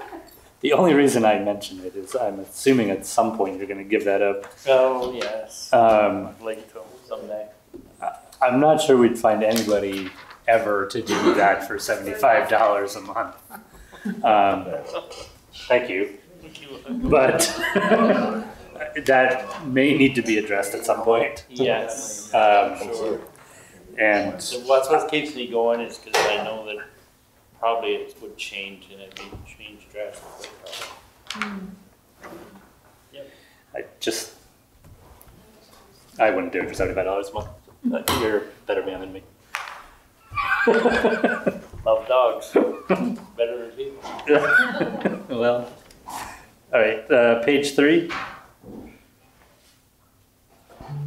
Sarah, the election expenses kind of up and down. Last year they were half as much as they are this year, but prior to that they were closer to what they are proposed. Every other year we have the primary and the general election. Mm-hmm. And this year's presidential, so.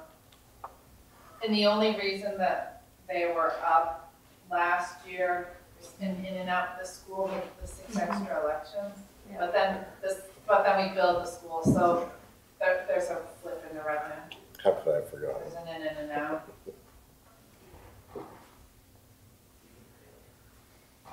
The increase was probably the peanut M&Ms that I ate. Probably. $2,000 worth.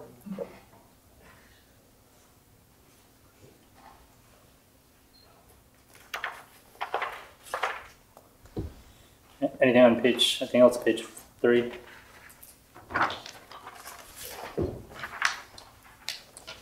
Page 4.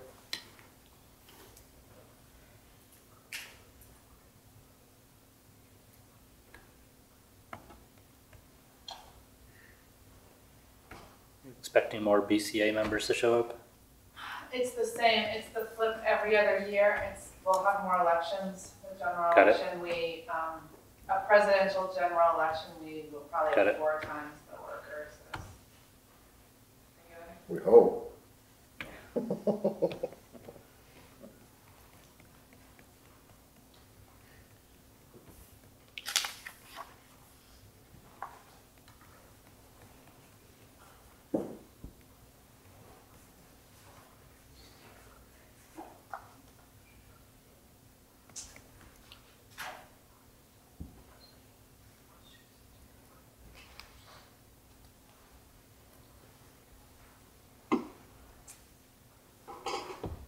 Then on page 4. Page 5. So NEMRIC, I can see the costs going up on that, yet we're still having problems with it? And we're paying more for them to come fix their own problems? That's not what the increase is. The increase is their annual support contract. They just increased it from $1,400 to $5,000. Well, I can understand why. And I got Their stuff's broke. I know, we don't have a choice. If we have network, we have to pay it. And I have about 200 emails from every single clerk in Vermont. Did everybody?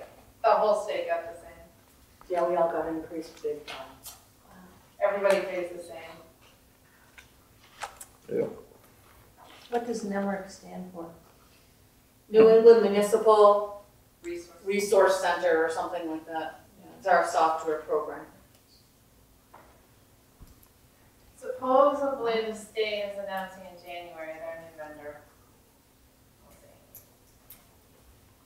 That's why you'll know It could be that NEMRIC still. your network systems line item is increased quite a bit because we anticipate potentially having to get different software or at least get SimQuest to come in and fix whatever we're going to be doing. We don't know what NEMRIC's going to do, what the state will do with NEMRIC. Sure. Couple things. Sarah is going to change her land record program next year, which is great. It's what we need to do. It's the right thing to do. And then any changes in NEMRIC, what happens if they change on their other end is it has to be able to connect into our system, which means we have to bring somebody in from SimQuest to come in and make sure everything works together like it should.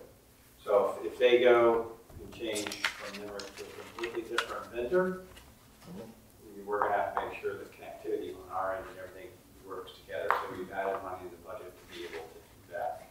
We don't know that that will happen, but we don't know that it won't happen either. Anything else on page 5? Page 6.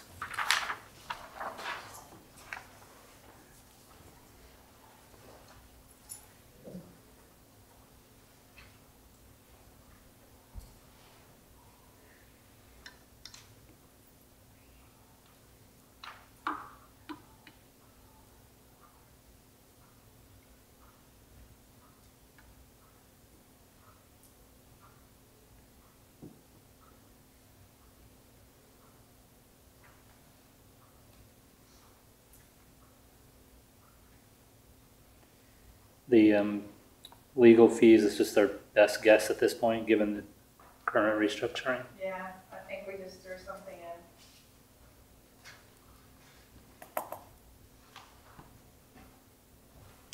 in. Questions on page 6? Page 7?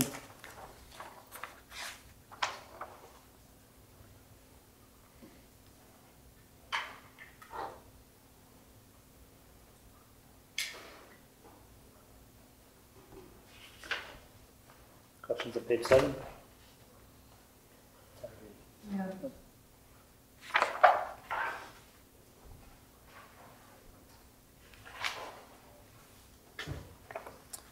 Page 8.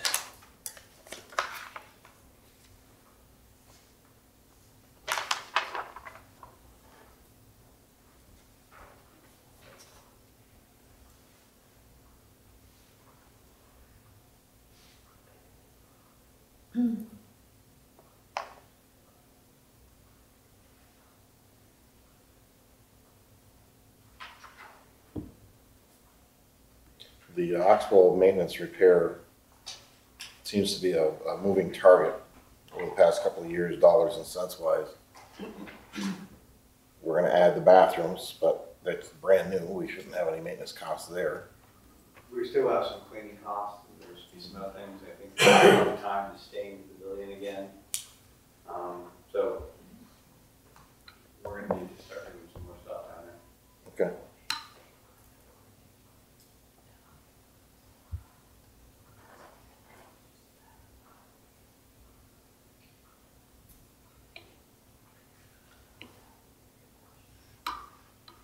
The cemetery's mowing thing is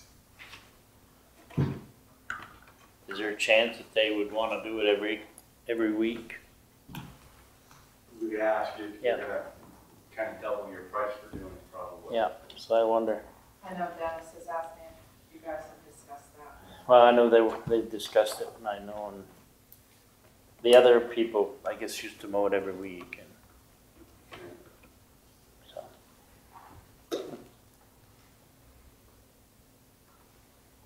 2 weeks seems like a long time. Yeah, some of them grow faster, I think. What I think is happening is there's some people that are mowing them in between themselves. Yes, yeah. Something, because you go out to bid on that, right? Or do you? We did. Yeah. Everybody was really happy with the contractor that we had Yes. last year. Yes. I heard great Yeah, reviews. of the contractors that we've had, probably got less complaints last year than the other year. Good. He would take on more. I just saw him 2 weeks ago, and he may be worth having a discussion.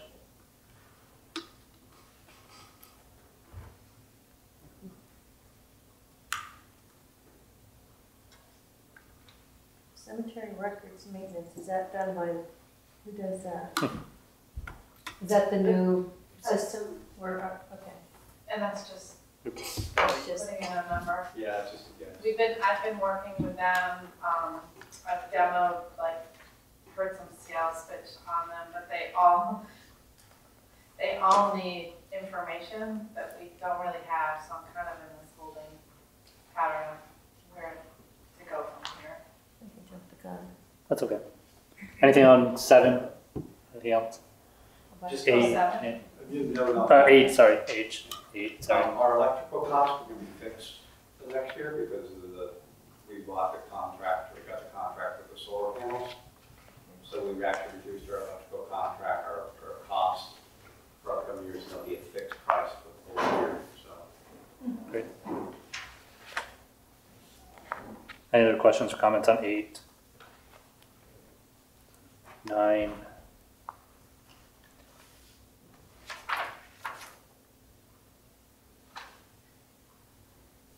What, so there's a proposed stipend or something for someone to maintain, funding for employees to operate and maintain programs. That had been in the budget for a long time, and then the past 2 years it hadn't, and there have been people, it's mostly to do the ice rink, and there's been volunteers, but it's becoming too much for the volunteers, so we'd like to bring it back into the budget like it used to be. Or if there were any, we've been talking about possibly having a summer event that maybe hiring some lifeguards at the Oxbow type of thing. To swim in the river? No, to kayak, but to have some lifeguards where you get out with a kayak, Okay. just to be safe. Put a pool in. Beautiful. Just dig out those trees. The and ski fill rink, that so we in can right up. pool. Put it right downstream from the bathroom. Do something. Anything else on page 9?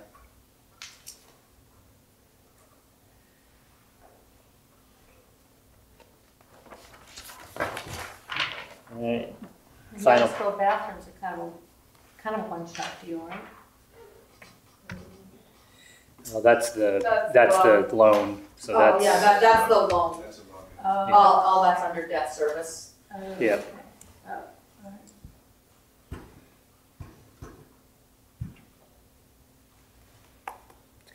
That's all fixed anyway. The only thing that's gone up drastically is the uncompensated absences, you'll notice. That's because people want to retire. We don't want them to. We're trying to keep them here, locking the doors, that kind of thing, but they're going to eventually. And we have to have some money for them to do that. Good planning. Very good. Hats off to you, Tina. Well, it's not just me. Any questions for Yeah. Tina or Dan? Hats off Colin. to you. Thanks. He's one of the Sorry, I'm ones that's trying deferring to to the- use that budget line item. Don't give him that, ma'am. Do you want to go over the revenue part, or Sure. And I don't know if there's more. Where is that? That is under tab, the little tab that says revenues, if you look in the front part. Thanks. Thank you. A lot of this we don't know yet, right? Um, The big one. well, we never budget that. We only ever do the actual there because that's what we're trying to budget for, is to figure out how much we need. So the actual in 1819 was That's the actual for 1819. We Right. don't put an item in there because that's what we're gonna raise taxes for, so we can't reduce our expenses, you know, until we know how much we're gonna raise money for, so. But you figure it's gonna be at least that or more. Well, it would probably have to be at least, that, probably a lot more. Depends on what you want.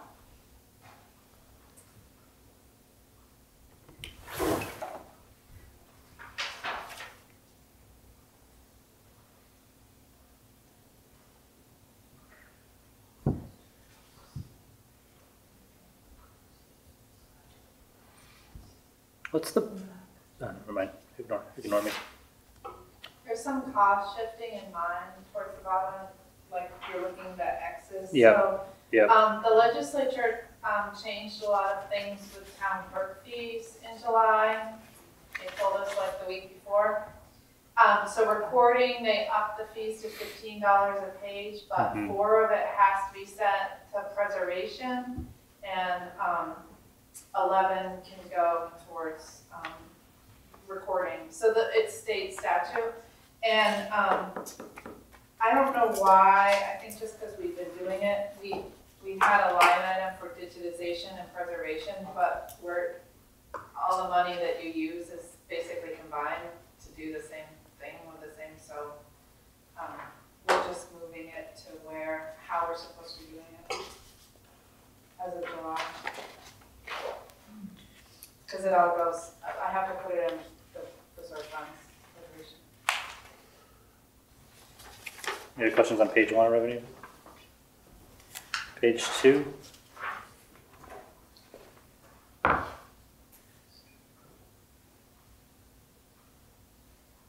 Dan, the state aid, is that a best guess? Yeah, it really, it hasn't changed. They up it every now and then, but it's a best guess what we're gonna get. The thought that the legislature would increase it, slim to none. So the other two things they changed with clerk fees is the fault use charge. They doubled, so it's now $4 an hour. So it's my best guess. But $2 an hour goes back to the state for. And I'm sure. vital record, best guess too. The price did not change, but they changed the law. And you have to give your firstborn child in order to get your birth certificate, but you can go to any town. So we've seen an increase in revenue because it's convenient for people to come here.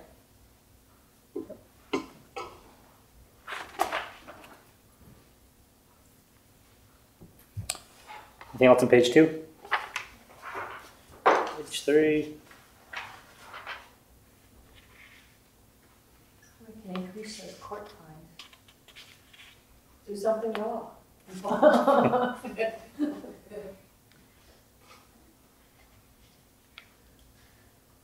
don't get very much.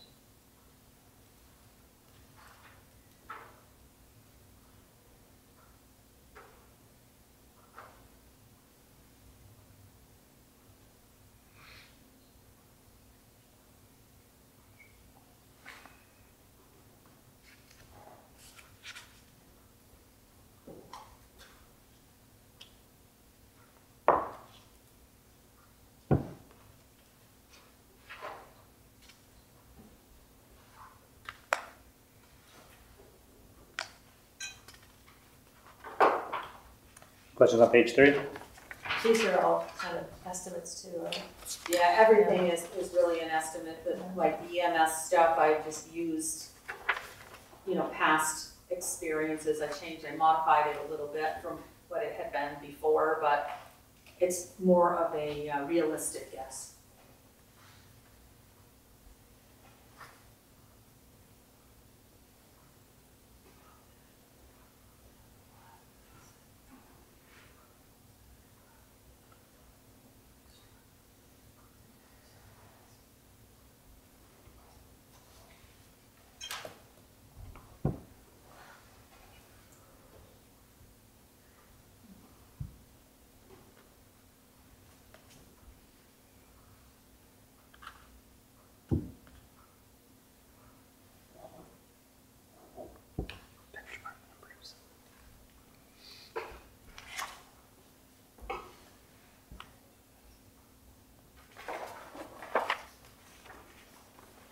Any questions on page 4? Last page, page 5.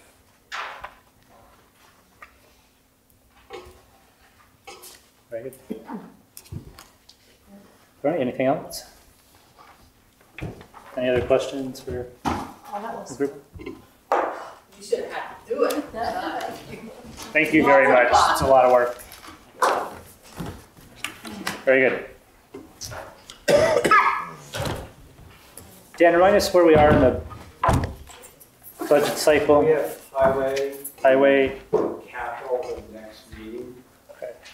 I think after that, then is that it, you know?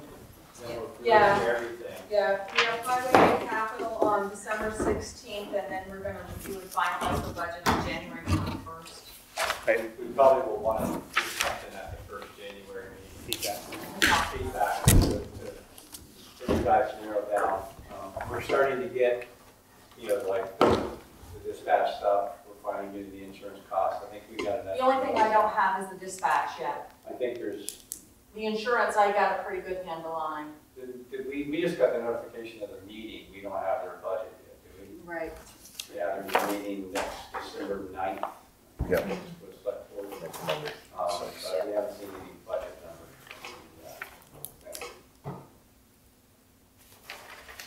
So we should, I think that's the last one. Budget, that's it. We got county tax. I already have the Yeah, county that's tax after estimate the- and all the insurances and everything, just So- dispatch. So I mean, it's there, you know, the parking lot is good discussion, you know, just like I said, we were looking at trying to do something with that, no matter what. But for the most part, getting through highway, and, you know, I know there's gonna be some more discussion about the highway and equipment. And then after that, will be sort of the first cut on the budget, and you guys' decisions to start going what direction you want to go, what you like, what you don't like. Yeah, I think, you know, once again, it's important, it's one time a year, you guys really get to meet with all your department heads and find out what's going on in the department, find out what they need, and try to balance it from what we have to spend or how we can work it out. So, you know, until we're on this road. So if we were to reconfigure this parking lot, where does that money come from? Right now, you know, we would have to put some money in the budget to do it. We would have to do that in next year's budget. So that would give me, when budget money does become available till July 1st, so there's no way I could do it next summer. I just, you know, I wouldn't have enough time to do any engineering work or anything else that they want to do, make sure that we got it right. So we really wouldn't be able to go to construction until the summer of 2021. There's been there's opportunities to get in there as early as we could. Projects like that, if you start in May, you get in, tore up May, that way you could run into anything. Would it be for discussion in the highway budget? Yes. Well, actually, it's not in the highway budget, so it's not fair to put this in Kevin's budget. Okay. It's more of a paving kind of special project kind of thing that's out there. You know, the budget that Todd put together for it kind of has everything in it. You don't have to move the sidewalk. You can reconfigure the parking lot, pave it, stripe it, and still add a lot of parking spots. We kind of looked at, you know, this is, if you're doing it, you know, do you want to do this or not? It's an issue. It's something to think about while you're trying to plan. So. I know the other big thing that we talked about, sidewalks for discussion during. You know, how do you guys want to do that? I mean, you know, we got the highway double being here for the next meeting, for the sidewalk machine in particular. It's a hot topic every year. 50 grand doesn't go very far. No, that's. If we're talking about new sidewalk in the industrial park, if we're talking about improving current sidewalks, plus whatever maintenance and repairs need to be made that are emergencies, so. I think it'd be helpful to, I don't know where it's appropriate to look at that, but I think that's something that needs a little further digging into and planning. From capacity point of view, we were doing Commerce Street last year, and the way we're doing it now, which cost-wise is pretty cost-effective, where we have the village crew, we do all prep work, we send the carpet, then we have somebody like Tim Bradley come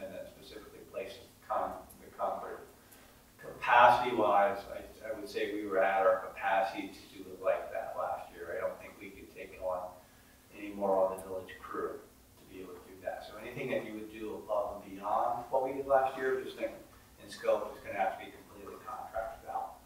I just don't think there's the capacity. With everything else that they're doing, the cleaning, the leaves, every little project that comes up, and realistically this year we didn't have anything else going on because of the paving project in the downtown. It didn't impact them a lot. But capacity-wise, your cost per what I call linear feet of sidewalk is going to go up because we don't have the capacity to do the demo and the prep work. Do you know what the cost was on the first half of any of the industrial park?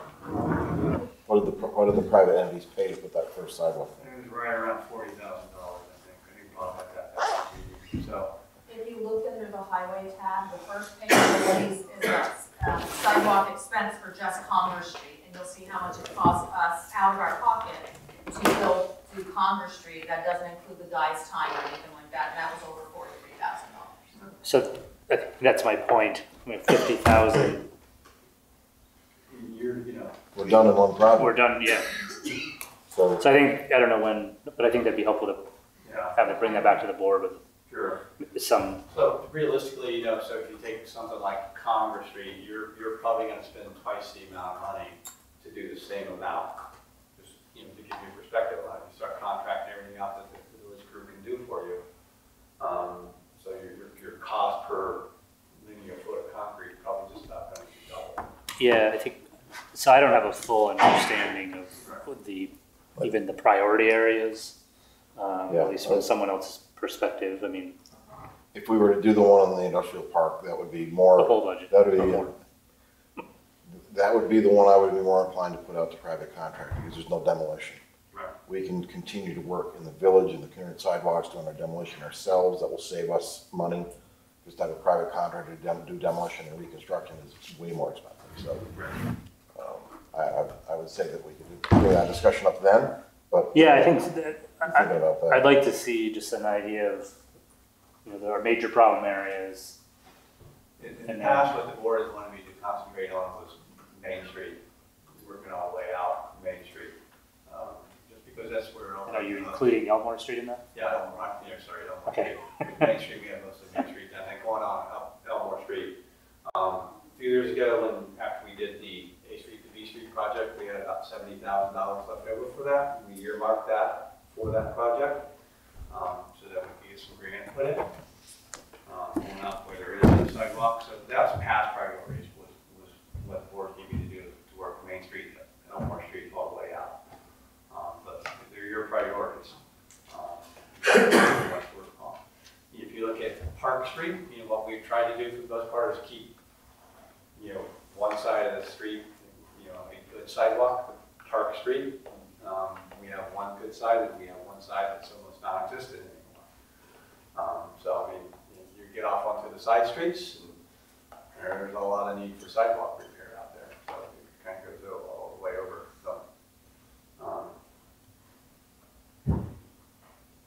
So maybe at the next board meeting. Sidewalk discussion for that. And we can do it, that'll be good for Doug will be here too. And that's when we want to talk about the machine. Yep. Great, all right. Next on the agenda, approve the warrants. Make a motion to approve the warrants. Second. I have a motion and a second. Any further discussion? Tina, can you just give me a quick understanding of what the pink lines were and the double run or something or other? If you have two check runs, so like I ran 2 checks in one day, NEMA doesn't allow you to say this check run was this warrant number and this check run was this warrant number. It reprints the report as one. So I used 2 separate warrants because it was 2 separate check runs, but NEMA doesn't allow you to do that. That's the increase in never cost issue. Thank you. I just wondered, I knew it was okay, I just. I just wanted to note it because I didn't want you guys to say this is on this page, but now it's on this page too. So Yep. that's what it is. Where are we at? Speaking of warrants, as I saw Geriotti's bill come in, that's all storm related stuff, I would assume, most of it. Yep. Where are we at dollar wise? Do we have a rough count right now as far as damage?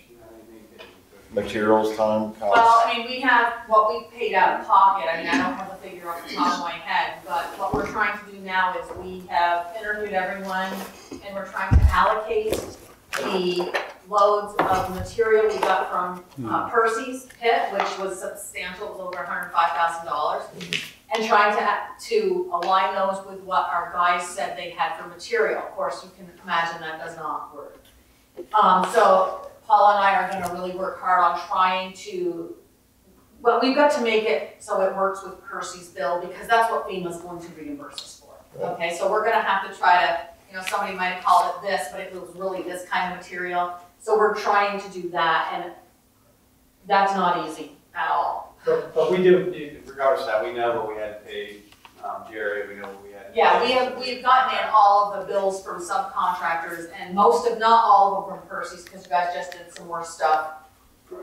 Yeah, some stuff they were just finishing up some holes, so we haven't got that last bill from Percy's, but it shouldn't be that extensive. But the one that the big one, the 105 is in that. It's in that stack of bills, Jerry Audie's in that stack of bills. We're gonna add the cost of the paving project on Stagecoach Road and all that. Yeah, exactly. Once we get the bill, we haven't got the bill from ACI yet, but we will be adding that in as a flood-related cost. Whenever you get to it. Yeah. I'd like to hear what the dollar damage was we had. You know, there's $2 damages that we're going to look at what we paid out of pocket, and then we're going to have our cost, our forced labor account that goes with it, and our equipment cost too. There's really a couple different things there that we'll be looking at. I'll tell you, the reason I'm asking that is because I want to know how far we dipped into unallocated funds. I want to know if our unallocated funds is enough. That was not even a substantial storm. It was a good one, but that was not the worst we've seen in Vermont before. And I want to know where we're standing percentage-wise, whether or not. Yeah, we can come up really with that really close. All we need is ECI's bill and the last Percy bill, and we have all the others. We can come up with what's a 90% estimate for the next meeting. Even if ECI's going to vary, we're going to have some more bills. We teach it to the 90%. Because the motion did not to exceed 9,000, so you can just use that rough $9,000 number for ECI as worst case scenario. Does this include Oxbow Park? FEMA won't pay for Oxbow. Oxbow was not one of the sites listed for FEMA. They won't pay for a washout like that. We always have to do that ourselves. Every time this happens, if any of the events, they pay for it. That's not what they'll pay for. Was it just flooding? Yeah, that was, when it's in a flood zone, it's, it washes out every year. FEMA won't reimburse us for something like that. Any further discussion on the warrants? Hearing none, all in favor say aye. Aye. Opposed? Motion is carried. Next, TA report. I really don't have any sort of that. All last week and doing the interviews report, I really don't have anything. Just normal stuff going on. Hope everybody had a good Thanksgiving. Very good. Any questions for Dan? Next, select board concerns. Judy? I just want to say I have a bunch of them. Congrats to Sarah for her Vermont clerk certification, an honor given to a Vermont clerk or treasurer, which you are both, for professional development and community service. And then Tammy Lurie from the, did I say that name correctly? Lurie. She's been nominated for the 2019 Frank Stilfies Award for work exemplifying collaborative response to mental health crises. And the email from Bill said that she was nominated. The statement was, you don't get flustered or judge others. You have a unique ability to use your voice to encourage people to shower, eat, and take medications. You have the ability to ground people who are elevated or in elevated situations. Clients and staff trust you. And she's going to be honored at the State House on January 29th, 2020, between 10 and noon on that day.